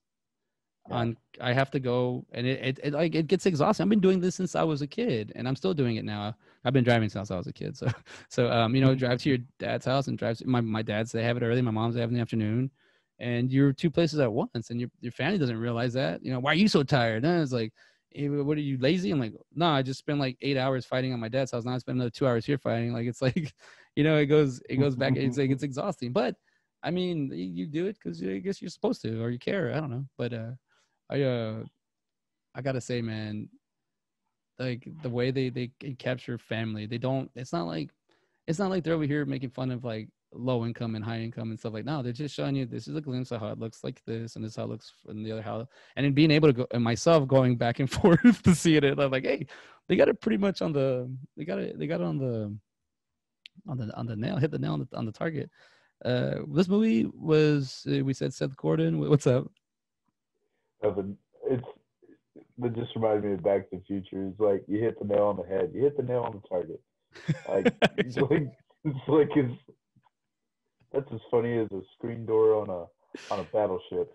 On a submarine. I mean, It's a screen yeah. door on a submarine. Oh, did you say it on purpose or by accident? Because I think that's how he says it, right? No, yeah. It was. I said that on purpose. Like, Okay, because he said you're make like a tree and get out of here. like I always say the Boondocks one. Why don't you make like a tree and shut the fuck up? Because he's right, but it don't really work. I mean, it's just the communication things I see here where I it's just everyone's you miscommunicate with your family a lot, and it's you're. I mean, I had to learn that myself. I was like, why do I get in arguments with people in my hometown and people in this town I live in now? Why is it or just simple conversations? And it's because the hat you're using where you're living isn't the hat you're using where you lived. You know, you gotta, and that's why some people stay away. I'm not a guy that stays away. I go back. You know, if there's a sign that says CJ is not allowed, I'm like, I'm gonna find out why I'm not allowed, and then I run out being like, I remember why I'm not allowed. It's like, but yeah, it's like I'm like, it is what it is. I like the way they give Kate and Susan's interaction. Like she's been in the family for a long time. Like if she's trying to understand because this might be her family soon, you know. And the way Susan just kind of takes like she's just like normal. My nipples can't feel them, and it's also scaring Kate into having children. I mean, into not having children. You know, like she's like all this stuff she has to go through the body change and. But you see Denver's in love with Susan still because the damn card game. But I really don't want to jump into that yet. Let's move into Susan's. I'm sorry, Susan. Let's move to Kate's family because have you ever had the opportunity of maybe meeting a family like that? Where the women are just all over me? Mm-hmm. No, I have not. I mean, as you can tell, they're older, so you know attraction is out the window, but they're still attracted. I mean, I just have a beautiful face, so that happens all the time. I see that. If I run into a family, it's not anything that's abnormal. Okay. You know. I see. So no. I mean, I'm talking about like you ever gone with a friend to a friend's family meeting, or you ever gone with a girlfriend, or you ever gone with a. I've been to a lot of scenarios. Just to where you're like not really uncomfortable, but like they're obviously kind of coming on to you. It feels. It feels like, are you throwing this out there? Because even she says it when the grandmother says, "Oh, big and strong." Oh, she winks at him, or like, my belt stays on me, and she says, "Oh, for later." And it's just like I've been in a few scenarios like that where I jokingly, when I was younger, I jokingly was like, "Oh, you're 25 years older than me. Like we make a great couple. I'm only 21. You know, you're 46. It'll work." And then the 46-year-old was like, "Well, we should date." I was like, "No, No." So I learned like to not joke around about that because some people take you serious, you know. And I was like, well, I'm a jokester. I play around a little bit, but there was I was joking, but you know, when you do go to a family like that where everything's on the table, everything's allowed, it kind of throws you off a little bit. But he fits right in with them. I mean, he really does. Like, and like you said, like with Kate's family, like he's basically on their side and she's alone again. But that's women though. I feel like that's what women like. You have to play a strategic game where you see at Kate's house, at Brad's house, they physically beat each other up, but they don't really have a conversation where Brad's trying to have a conversation. Where at Kate's house, they have more of a conversation, but like, is that passive aggressive talk or like, I'm going to talk like that? That's what pisses me off about Kate's family. that they Yeah. hold they do that whole passive aggressive bullshit like, I mean, I can't even from the beginning. Like, I don't even know where to begin with the passive aggressive. Like, just right away, like, well, give me a hug. Like, she walks in the door and doesn't even know, like, oh, it's my mom. I'm supposed to give her. I don't know if you're supposed to. I mean, I don't. I have that family where I'm like, well, are we supposed to hug or is it high five? What are we doing now? Like, or how pissed off are you at me today or like this week or? But the one thing I got to say is they just. I'm not trying to pick on women and saying that I said that earlier, but what I'm trying to say is like just in her family, which is predominantly women, they hold on to old shit and they bring back Mhm. all your old shit. They bring back just because I'm not doing what you're doing, I guess. Or I don't know where does that come from? Like where does that Phew, no clue. like where does I I don't mean even know. what the ant? There's an ant here. Is it Carol something in real life. Colleen Camp? She's, Is that the oh gosh, what's her name? well? I thought there was a one of those actresses from the '80s.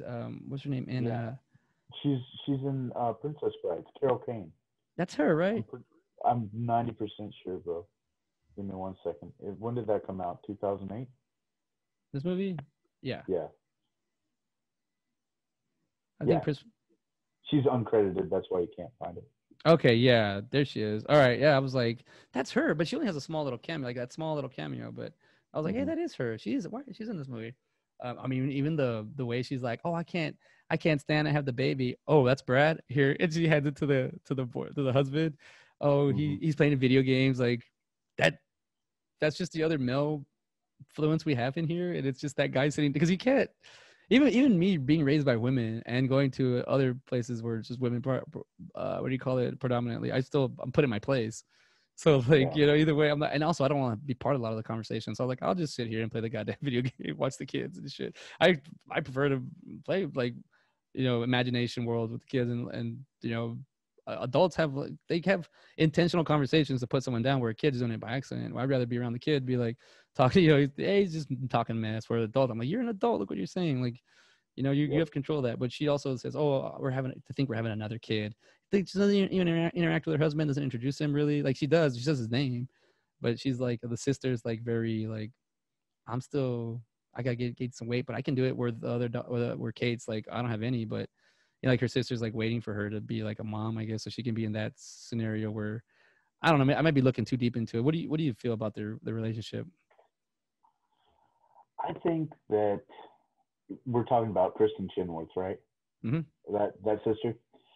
I think that she wants Kate to go through it. I think she's probably the only family member that is actually like.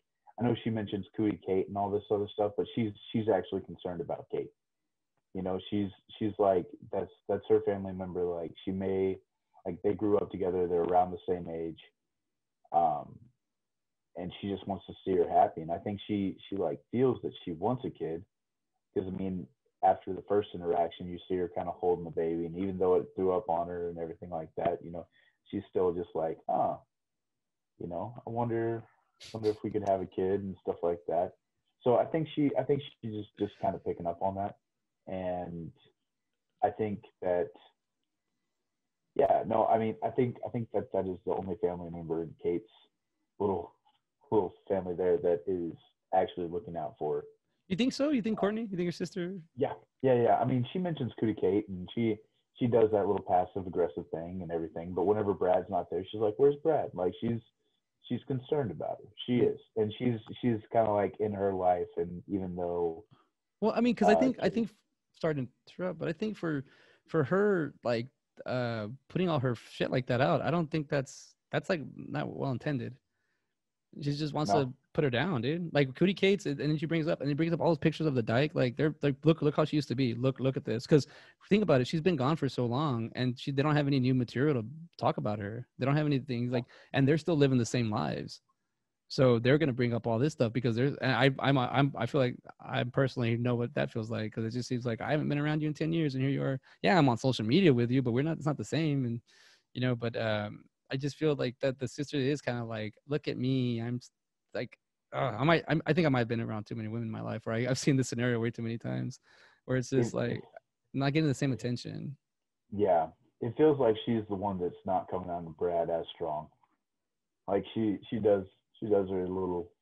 She's like, oh, and well, I take that back. Whenever they first meet, she's just like, hello there, Yeah, like she's because she stands up right away. Like, yeah, and then with the baby, I didn't even realize that Kate has already held. She holds a baby. She held Susan's baby, which hit the head, and now she gets thrown up on, and that mm-hmm. okay. And in Brad's defense, I was like that before a child. I was like that, but now that I've had a child, and I have to clean up all these smells and stuff. I'm okay, but before the child and before if I was in a scenario like that, I would be like, I got it, because even at now, I will still I'm go. gonna do it. Yeah, because you can't do it. I'm gonna do it. You gotta get out of here. So he like he kicks her out, you know. But that being said, like if that were me, I was 21, I'd definitely be all like. Now at my older age, I'm gonna be more like, okay, hold on, let me just puke and I'll be right back. Or even I'm just like, whatever, I smelled worse. Like I think I've convinced myself where I'm like, I smell worse. Like I don't, this ain't shit. Like formula, like I ain't nothing. As you mature, I guess you get older. You know, and I see the transitions from this movie itself, and even the way they because they were gonna put Kate in the bouncy house because it's a traumatic experience. But Yeah. oh, see, okay, so they're having the conversation there, where she brings her the clothes. I think maybe she's trying to be well intended, but she doesn't mean to. I think she's really just. Yeah. But also too, they're one on one. When you're one on one, you're not acting like they're acting. She's acting. Maybe you're right. I'm starting to see what you mean. What you mean about she means the only one to care about her, but she puts on a show in front of the other ones. So that's what Yeah, I'm because seeing. she still has to fit in over there too. Okay, I get Like you. I get what you're she's that saying. one in the middle. Yeah. Yeah, because only when they're around, she's gonna be this hardcore mega. I have to because I have to. I have to keep my guard up. But when they're okay, I get you. I'm. Yeah. I stand here and I understand where you're coming from. I thought it was like, well, wait, she does all that, but I forget that she does have the one on one. And but she even Kate tells her like, this is the only clothes you can bring. Yeah. And all the Well, people. and it's like if she did anything less, then they'd be like, "What are you trying to do? You on Kate's side now?" Yeah, I Like can see that they she turn on her. yeah. But also, so I think, but the was saying about the transition, they're showing her go from the little girl taking the freaking EPT test, the pregnancy Yeah. test, and then taking it to the bounce house where she has a traumatic experience that she has to go through. I wrote down. That's when I first started writing my notes. Was like, is that like PTSD for like an adult kind of version you're going through, and you have to kind of step up? But her outfit she was wearing, she couldn't do that with the black, so they had to switch her into it so she can get it. Like, but you know, her throwing the kids around was funny. Yeah. I was like, Well, oh.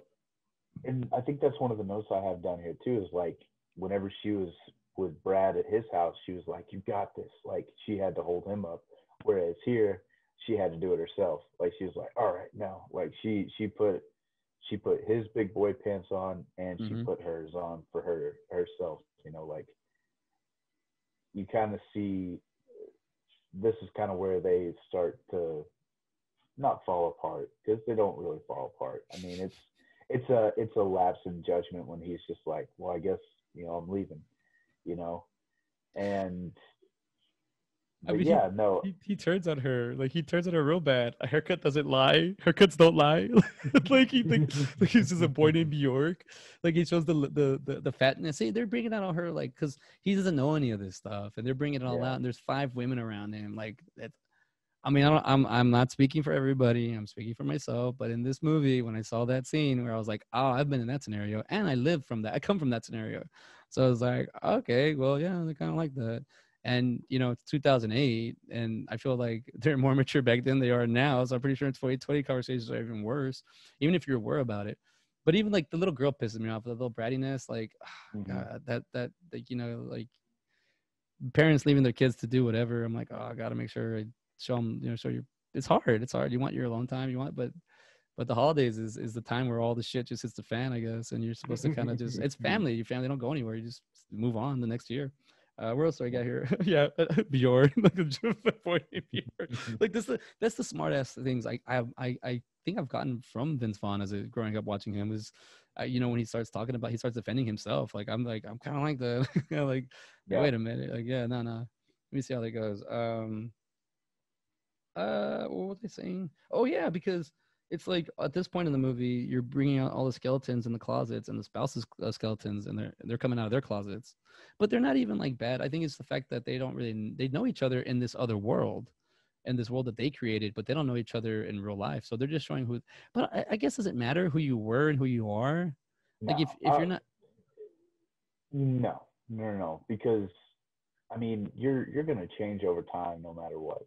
I mean, if you're growing you're doing good, so you're going to be changing.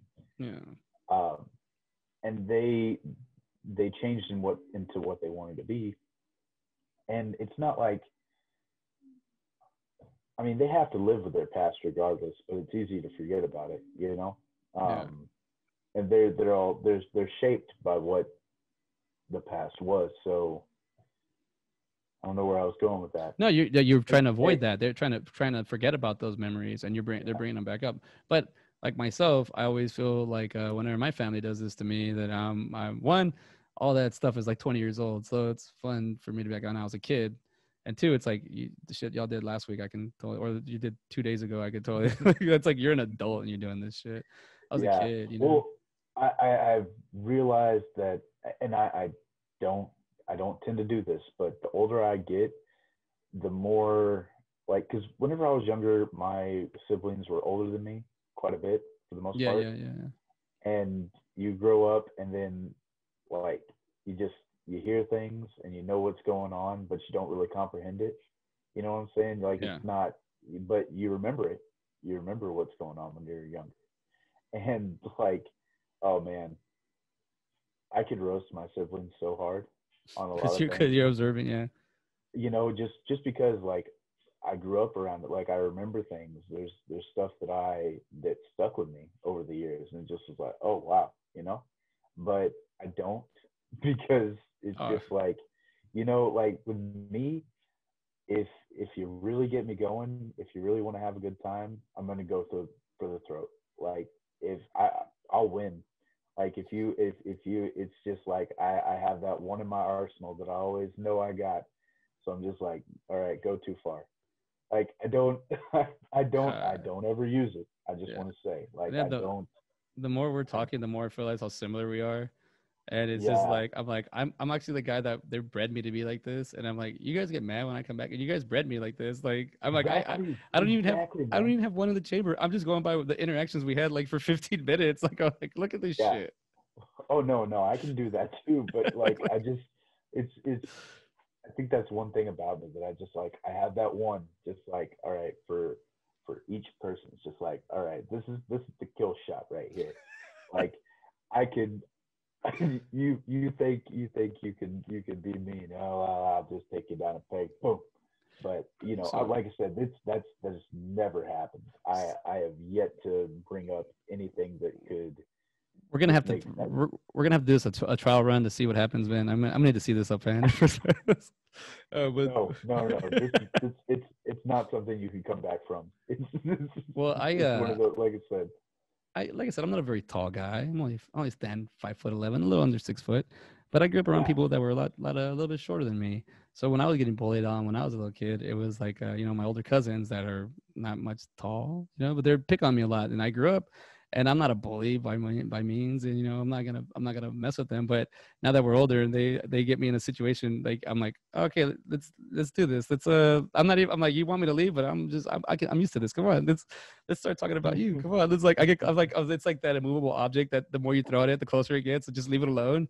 I do that technique where I'm like, I want to make you feel real uncomfortable real fast, and you want to fuck with me. Come on, I don't care what it is. Like, if I know that you're a homophobe, I'm gonna get real close to you, talk to you. If I know that you're you know, if you're got some kind of bigot, I'll just start like, I mean, you hang around people all the time with your family. I said bigot, but I'm not saying I associate myself with them. But you know, someone acting like that, you know how to come at them. Or a friend of a friend. If you're a friend of a friend, like, yeah, you're still on the chopping block for me. If you're hanging out with that person, and I know you hang out with that family member of mine, then you're still on the chopping block. It happened. I don't know, man. Roasting each other, coming at each other. It's just, I guess it's family bullshit. I don't look at myself and get upset and look at you and be like, oh, I should be doing more like him. No, I'm like, I should be doing more, or I should be doing, you know. I don't look at it as like, why did I mess up, or how come there? It's just, that's jealousy, and you don't get anywhere like that. You could use it as an emotion, maybe to motivate you, but I think I see a lot of the. I don't know who I relate more. I think I'm literally down the middle, 50-50 with these characters. I have to deal with the Kate and the Brad shit, and I'm pretty sure it's not. I'm talking to you too. Like, I'm pretty sure there's a lot of people that have to go through this. And man, just jump ahead a little bit. This time. We do. Young Ben we have a time limit today because young Ben must go to work. I was supposed to do it last night, but yeah, I got a little detoured. But I fell asleep too. So let's talk. It happens. Let's talk about Ted Nugent. No, it's not. Is it not Ted Nugent? It's Sissy Spacek. no, Who you no, talking? the priest, the father.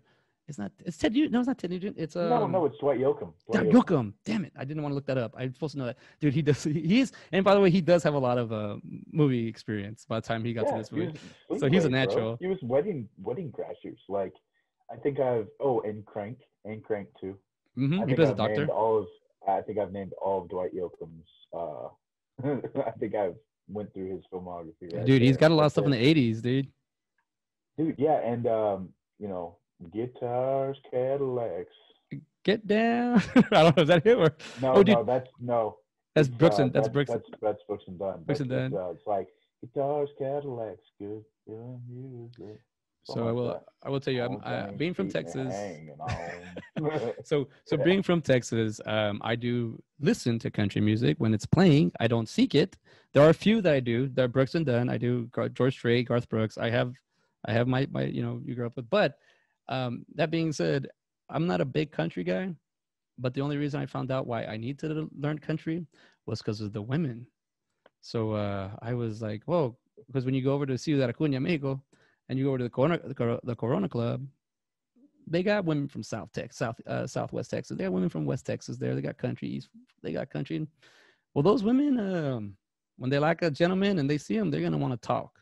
So you got to figure out a way to talk to them because they come up there. Well, with me, they're very direct because I was always scared. Now it's different, but back then, I'm like thinking about it. I'm in this bar hanging out and listening to country music all day. So, all day, but every time I come here, so I'm thinking there are a few country songs I'm comparing to that. I like this one. Oh, I don't like that one. Oh, I do know how to square dance and shit, but I am a Texan. So, but I'm saying what I'm trying to say is like you country music.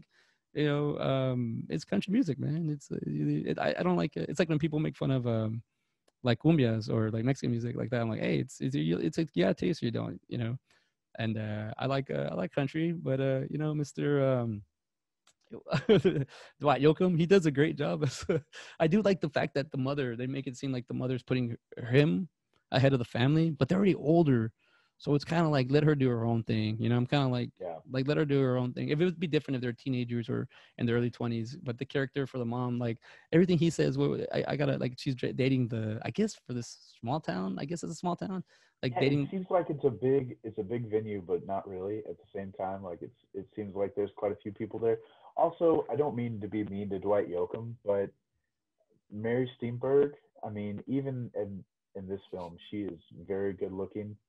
And I don't know if Dwight Yoakam could pull her. I imagine it's the personality, just like his presence is really what draws her to him. Like he has that power and he has that. I'll say that charisma. Charisma. That's what I'm looking for. I got to tell you something, my brother. There's things I've seen in this world and life, and money is always gonna do well for a gentleman. Looks aside, money. But if you don't have any money, one thing that I know that will totally get the woman and will get the girl is confidence. Yeah, confidence and humor. Oh, Brian. Oh, you see this chick, this girl. Dude, she is good looking. So when you have all three of them, personality, humor, and money, you could get yourself a really high end. I don't know what to say, man. I don't know what to call it. I don't know what to say, fine. but because the mother's already well off because of from her first marriage. I don't even want to go into this. Like, is she the one that made all the money and they're living off of her? I don't know what's going on in this world, but let's just say the only one that's really kind of clear is Brad's parents. This one is very ambiguous because she's living in a very nice house and so is the father. This is true. Comparatively, yeah. Because even Brad's mother lives in a decent home. She doesn't live in an expensive one. But she's more like that. Hippy dippy, like we're gonna eat vegan stuff, and oh man, whenever they go over to her house and he's like, "Hey bud, how's it going? You kids doing okay?" We'll talk about that. And then he's like, "You were my friend, Daryl. You were my best friend." Yeah, like, dude. Just the delivery on that. Dude, that whole scene. I was just gonna talk about real quick about the Jesus. He's He plays Joseph, Joseph. and he gets in the character he just kind Bottle of this, baby. he only had one line and he couldn't. He was like, I gotta deliver it. And then he's like, Kate, you're lying. But then even like that, I'll do it. He has the damn the shout. What's it called? The cloth on him. So Yeah, the like swaddling the cloth. swallow, yeah. So he can't do it because he has it. But then he takes over the whole thing. Like she can't do it. So she has performance anxiety, I guess. Like when she's put on the Yeah. spot, like it bothers her. And he excels at it. So every time somebody brings up something, he's like, ooh. And this part is he's like, I know my wife. I might not be the father. So he talks about, but I know the guy. Like he talks about God. God, you're like, it's like she cheated on him. She cheated on him, but he's okay with it because he's the father, because he's got to raise the son. He's got to raise Jesus. It's like he takes it. He does it good. He does that, like just taking it too far. Which is, like I said, this is a funny kind of parallel because, like, at the beginning of the movie, you have them behind the camera and he just like freezes. But like I said, I think it's because he knows he's caught. Like, I think it's because he has been hiding from his family. It's like, oh man, here I am. Whereas she has no problem talking. Like either time, whenever they the camera, and who lets a camera crew just bust in on people? You know, we're live. Like, oh no, get the hell out of here. Well, that even got me too. Like they're trying to turn around because I guess they're supposed to walk out to the exit. But I just noticed this is, I don't know, I've never noticed this the first few times I've seen it till now. This is the third time Kate has held the baby. She held Susan's baby. She held the baby. She held her sister's baby, and then she's held baby Jesus. So I don't know if she holds any more babies after this, but that's the 3 babies. So this is a recurring theme here that she's doing.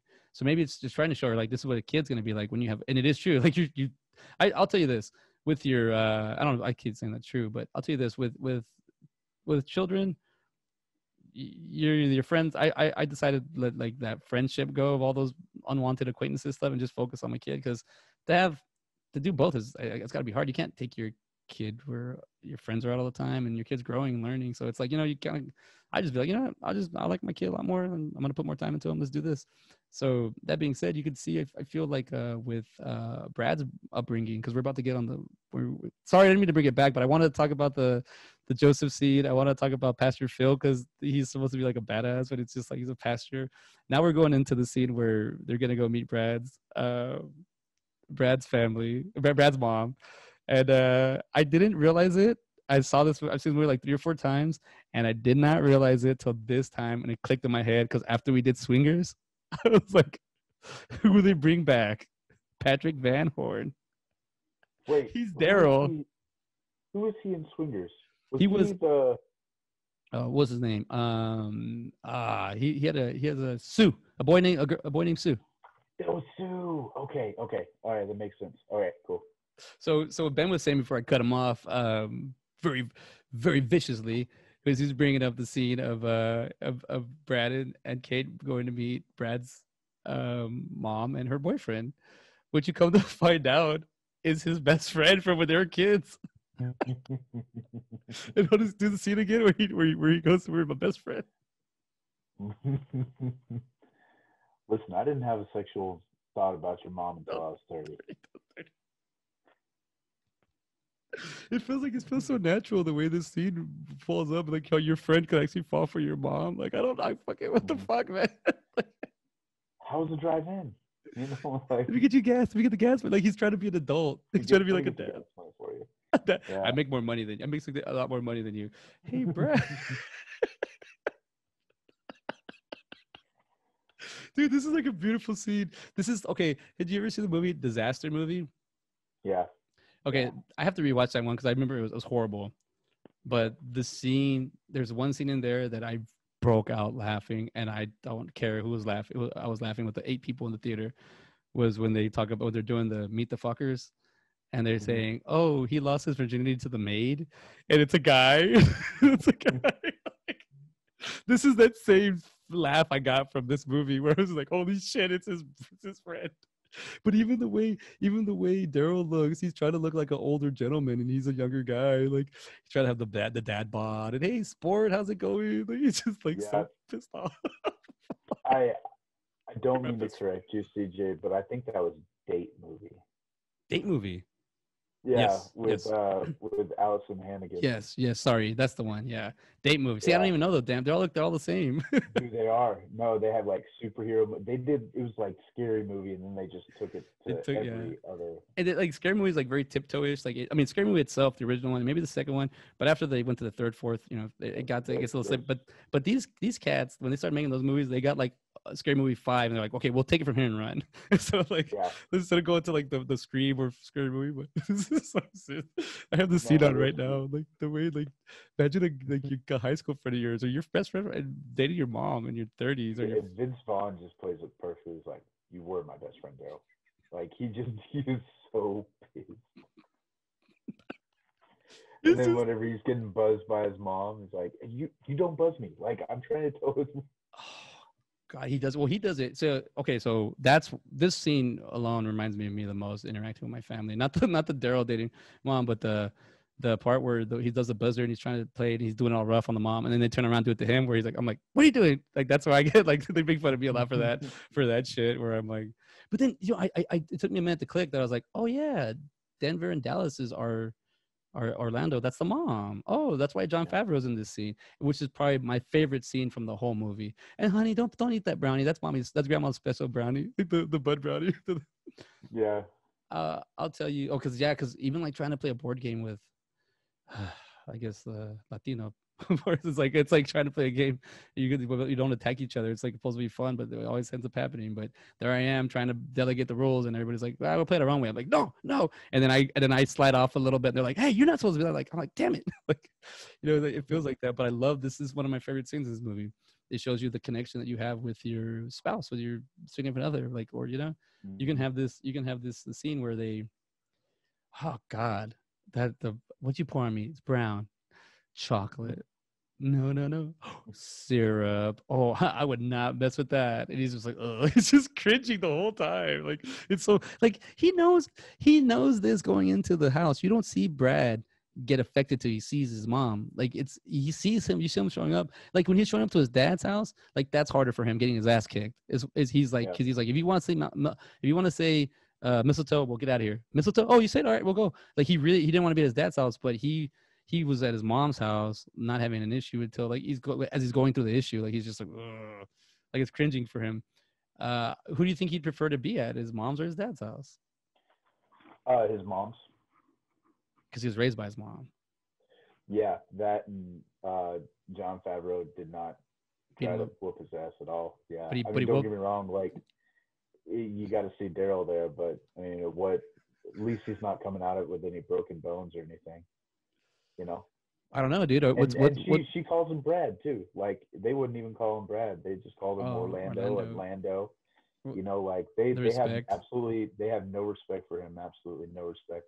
And at least over at his mom's, like she may not respect his wishes of like, hey, don't date my old high school friend, but she at least respects him enough to like let him live his life. And she's like, respect me enough to let me live mine. Yeah, you're right. You're right about that. The disrespect, that's hard.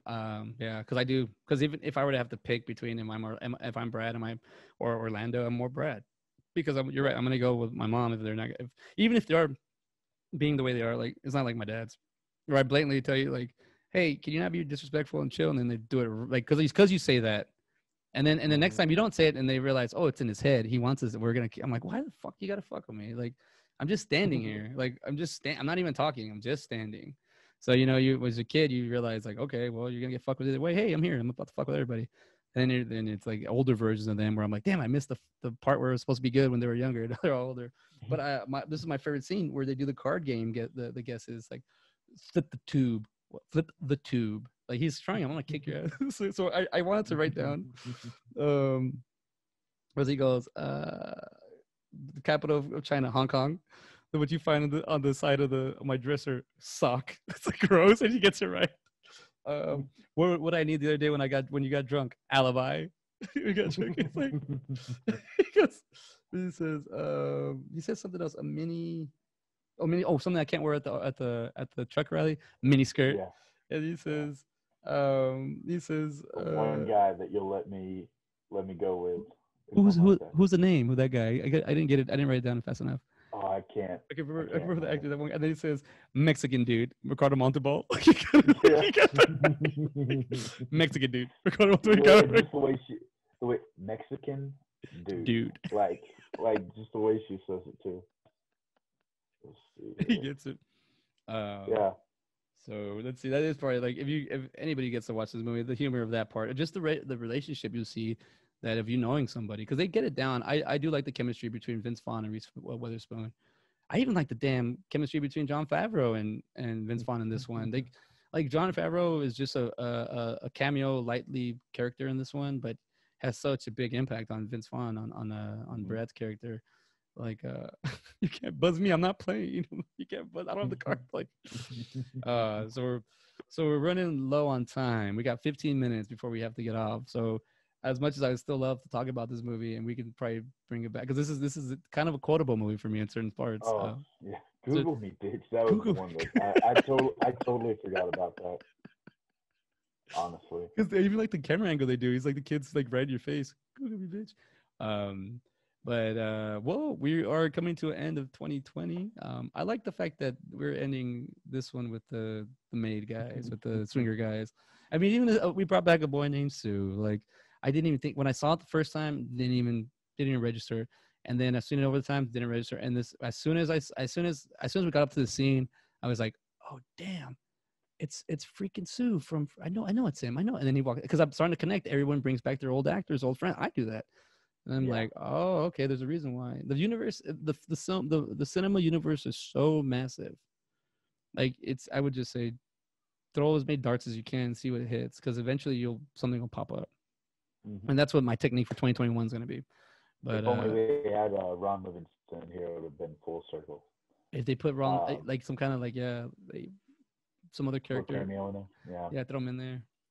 Let's talk about this one real quick. We got to talk about this one for the let's see. It was okay. It was 80 million budget. I want to say there's more actors were the cost of this movie. Yeah. But it freaking because by the time those actors got to this movie, they're already worth a lot. But it made 163.7 million according to Wikipedia. That is a lot. That's not bad. For a Christmas movie with, that's not bad at all. So double. But it was 80 grand is a lot too. I wanted to bring up real quick. Brad's mom, it was Sissy Spacek. She's Carrie. Carrie. She's Carrie. There you go. I'm sorry. Why does her name stick out so much? She's Carrie. Look at that. You thrown out. She has one Oscar win, another 41 wins, and 51 nominations. God, look at her. Yeah. She's killing it. Well, I think she was in Fried Green Tomatoes too. She's in quite a few movies. Yeah, she's done a lot of stuff. She's gonna be like Gloria Leachman. Hopefully, start to get into that voiceover movies and So, but this is from 2008. Yeah. This has been a minute. She's from Quitman, Texas. That's cool. Really interesting. I've never heard of it. If it's Bonnie and Clyde, or the main character in that one, I'd say that possibly. So 80 million. I mean, it's a lot, but like I said, it's probably. But they made double what they put in. So yeah, that's a good movie. But let's go to the ratings of these two movies because we are running low. Because we're gonna see what we're gonna do for 2021.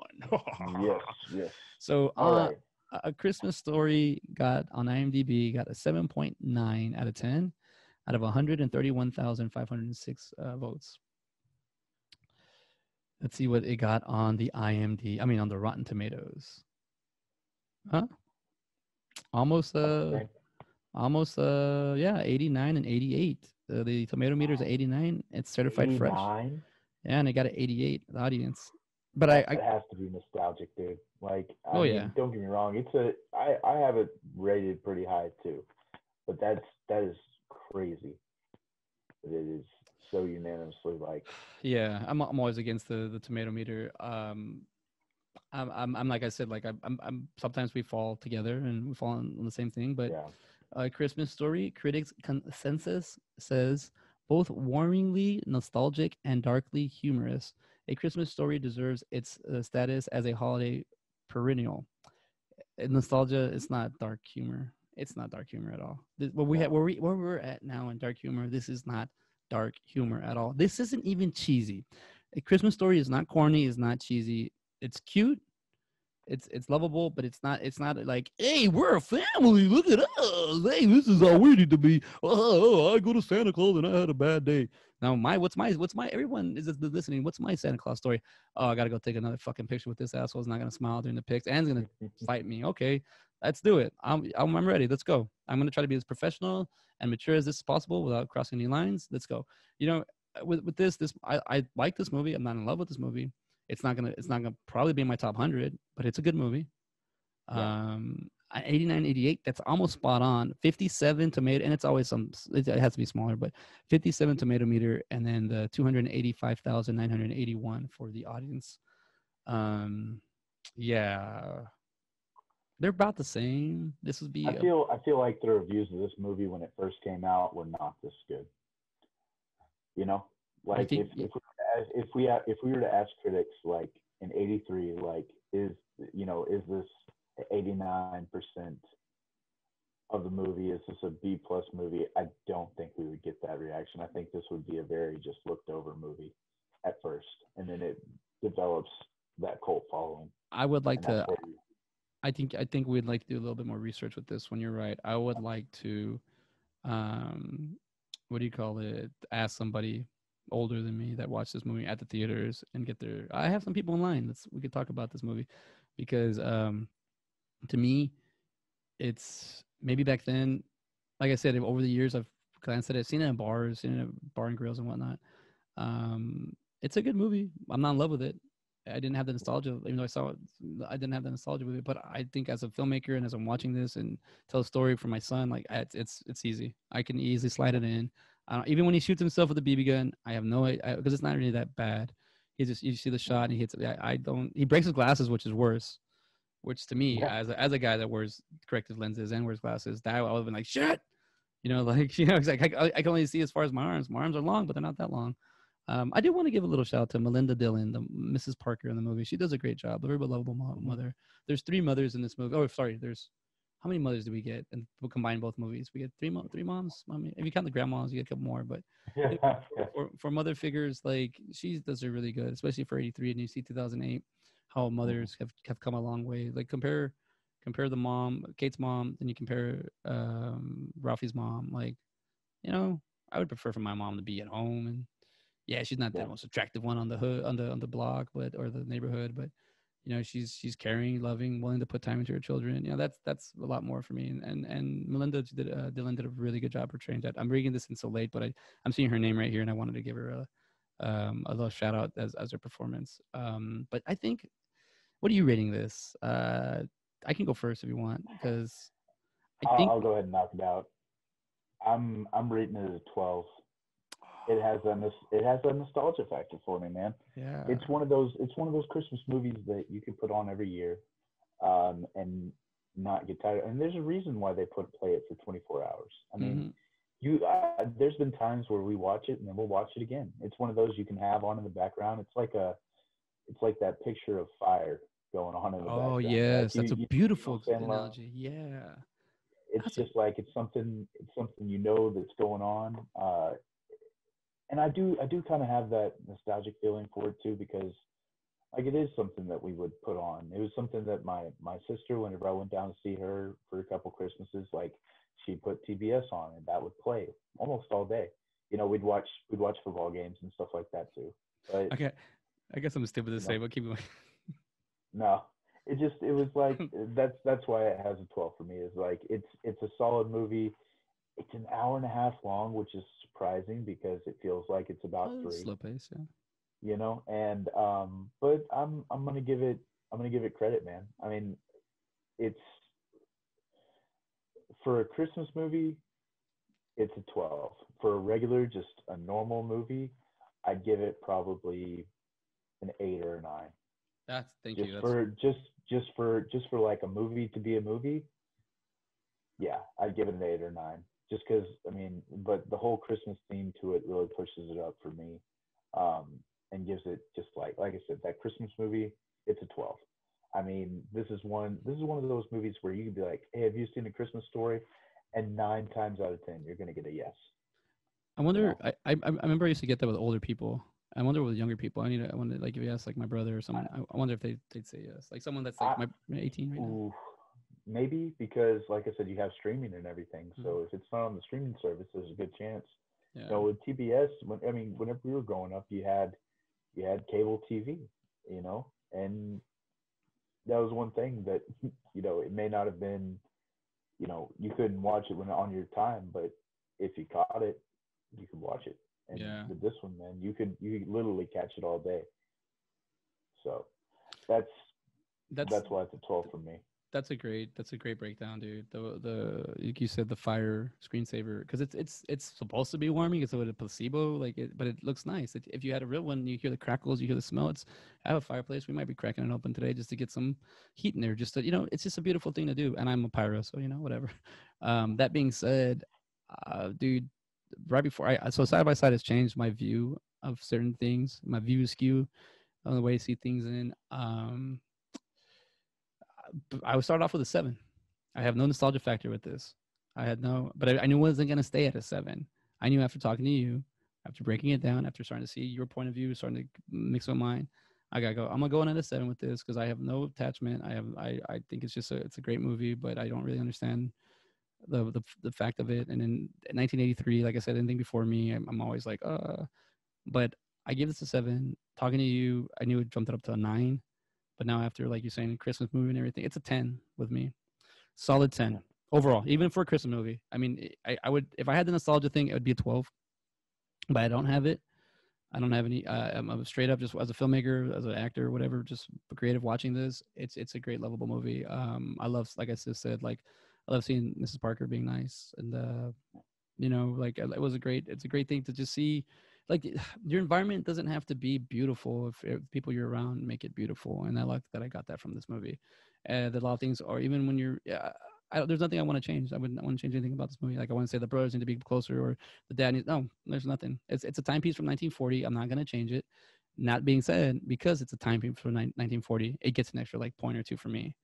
The fact that it was made before my birth, and I'm starting to give it more respect that I'm seeing it now, and it's been around so long. It's a Christmas movie, and it's got and seeing movies pass over the time, and this one's still alive. Yeah, I'm gonna give this more. Like, I might do just that right there. It's been alive since 1983, and it's still being aired. Yeah, now it's an 11. I'm moving up to an 11. The shit that this movie has gone to go through, especially now with people getting so like caught up in like the way you were raised or movie, like just a goddamn movie, man. Just watch a movie and see what you get from him. It doesn't hit you, it doesn't relate to you, sorry. Yeah. But if I was watching this movie for free, oh hell yeah, I'd be like, okay, cool. If I had to pay $10, maybe, think about it. But like I said, like this is a great movie. I got it's an 11, man. It just by talking to you and just seeing all the good qualities it has. I came in with a 7 because I was like, it's a good movie. I was gonna say 8. I was saying 7 for dramatic, but it's more of an 8. And I was like, I know I can get to like a 9 or a 10, but now after it's like an 11 for me, only because all the stuff that it survived, all the stuff that is. Oh, I think I know why. Sorry, I saw the movie playing and I just realized something. I just realized why Dwight Yoakam's character is all in love with the women, because he doesn't just have the mom. I didn't realize that. Sorry, this is totally. I have the movie playing and he's Like sitting a on the harem. he's sitting on the couch and he's got all the ladies. They're older, but they're all over him. I was like, no Mm-hmm. wonder he's here, And it also is also good to have the John Voight and the I'm sorry, I don't know her name. The mom. It's only two. Um, Kate's mom's real name is Sissy Spacek. no, No, no, no, Kate's mom, Mary yeah, Steenburgen. Mary Steenburgen. Yeah. Yeah, her. Like, well, so it's only her and the other daughter. So I thought, but he's got these two hot, attractive women older on him, so he's like that. But you know, she does a great job, and you see the difference of the mothers. Sorry, I'm gonna go back Mm-hmm. with the Christmas story. I just looked at it and I was like, no wonder he's all there, because the other husband's all past asleep on his wife. So, but Yeah. Christmas stories. I would recommend it. For Let's. sure for Christmas. Oh yeah. Let's jump into Four Yeah. Christmases real quick. Okay, so Four Christmases. Let's see on the IMDb. Oh yeah, I just realized we're running low. It's got a 5.7. Wow, a 10 out of 64,856 views or votes. And So on 5.7. what's up? You said 5.7 on Yeah, IMDb. 5.7 IMDb. Okay. We found out it grossed double 80 million and made 163. And the Rotten Tomato score is what I expected. It's probably gonna be terrible. Do you want to take a guess? I'd say 68 Okay, for the critics. Okay, and how about the audience score?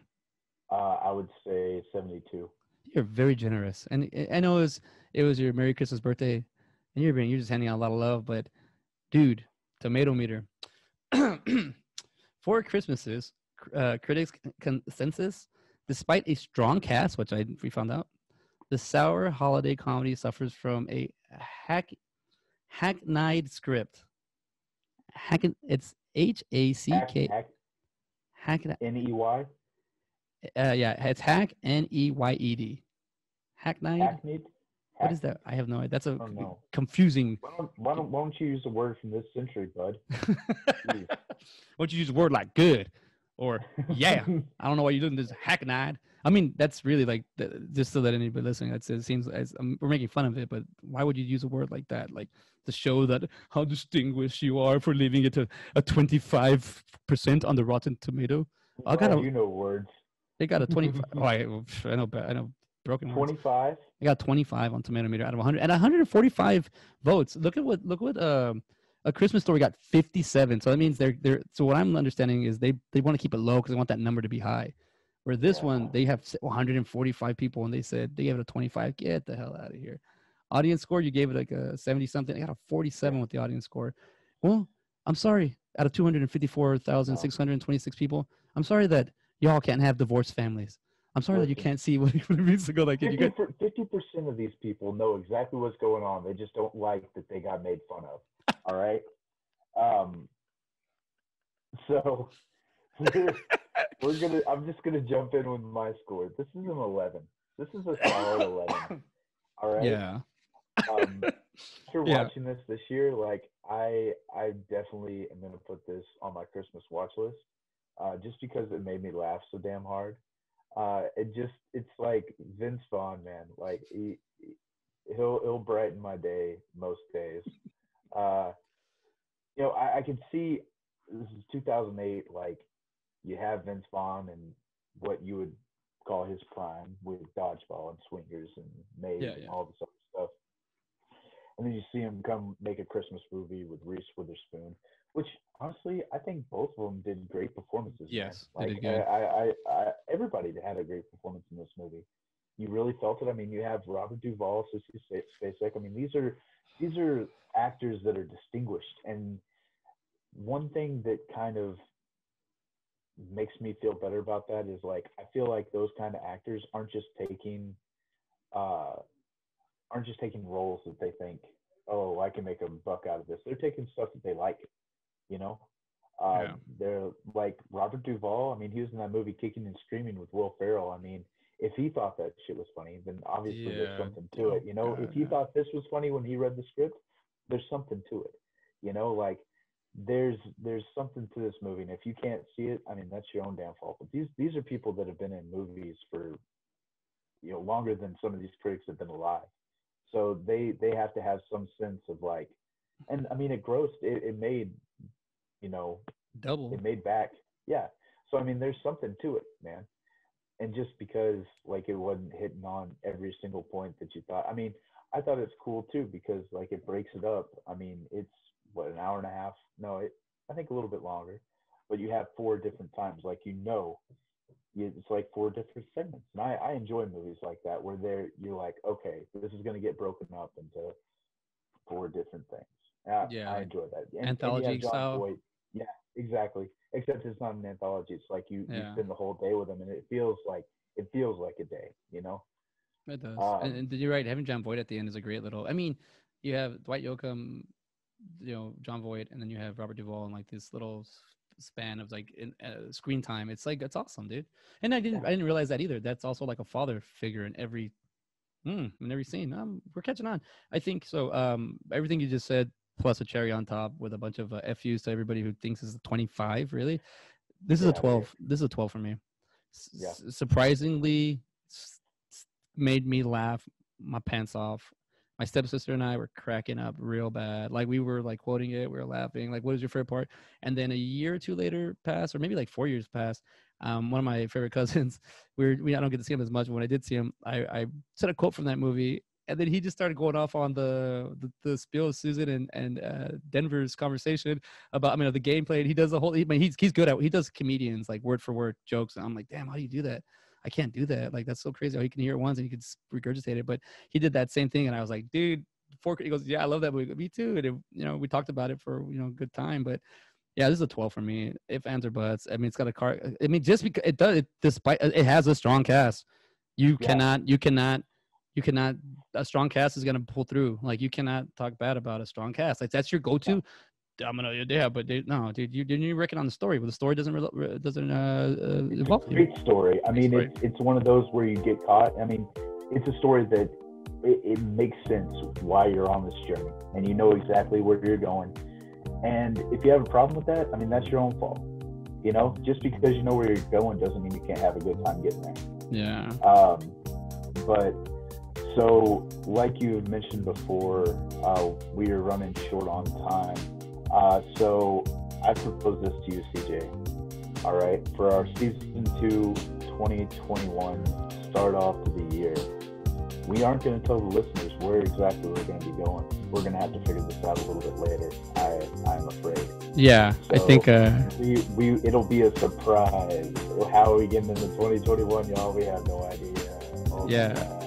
So we're definitely, I've been calling this and Ben's been calling it, I guess 2020 is season 1. So now that we're winding down this last episode for season 1, we're going to be jumping into season 2 in 2021. So let's see what we have in store for you. We got here by accident and we're going over there by accident, but we're just going to keep you a little bit under the blinds. But we do, okay, what were you going to say?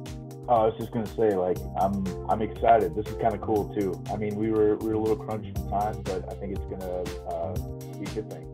All right, I know. So yeah, we do have to go. My boy's got to go, so I'm gonna cut it here. But thank you for hanging out with us, and the music has been playing because I'm gonna have to cut it. It's gonna be a sharp cut. So we'll surprise you with Christmas, guys. And Merry Christmas. Happy New Year. Happy New Year. Happy birthdays. Happy. So we'll see y'all later. Thank you for hanging out with us, and we'll see what we got for you in store for 2021. Peace. Bye. Adios.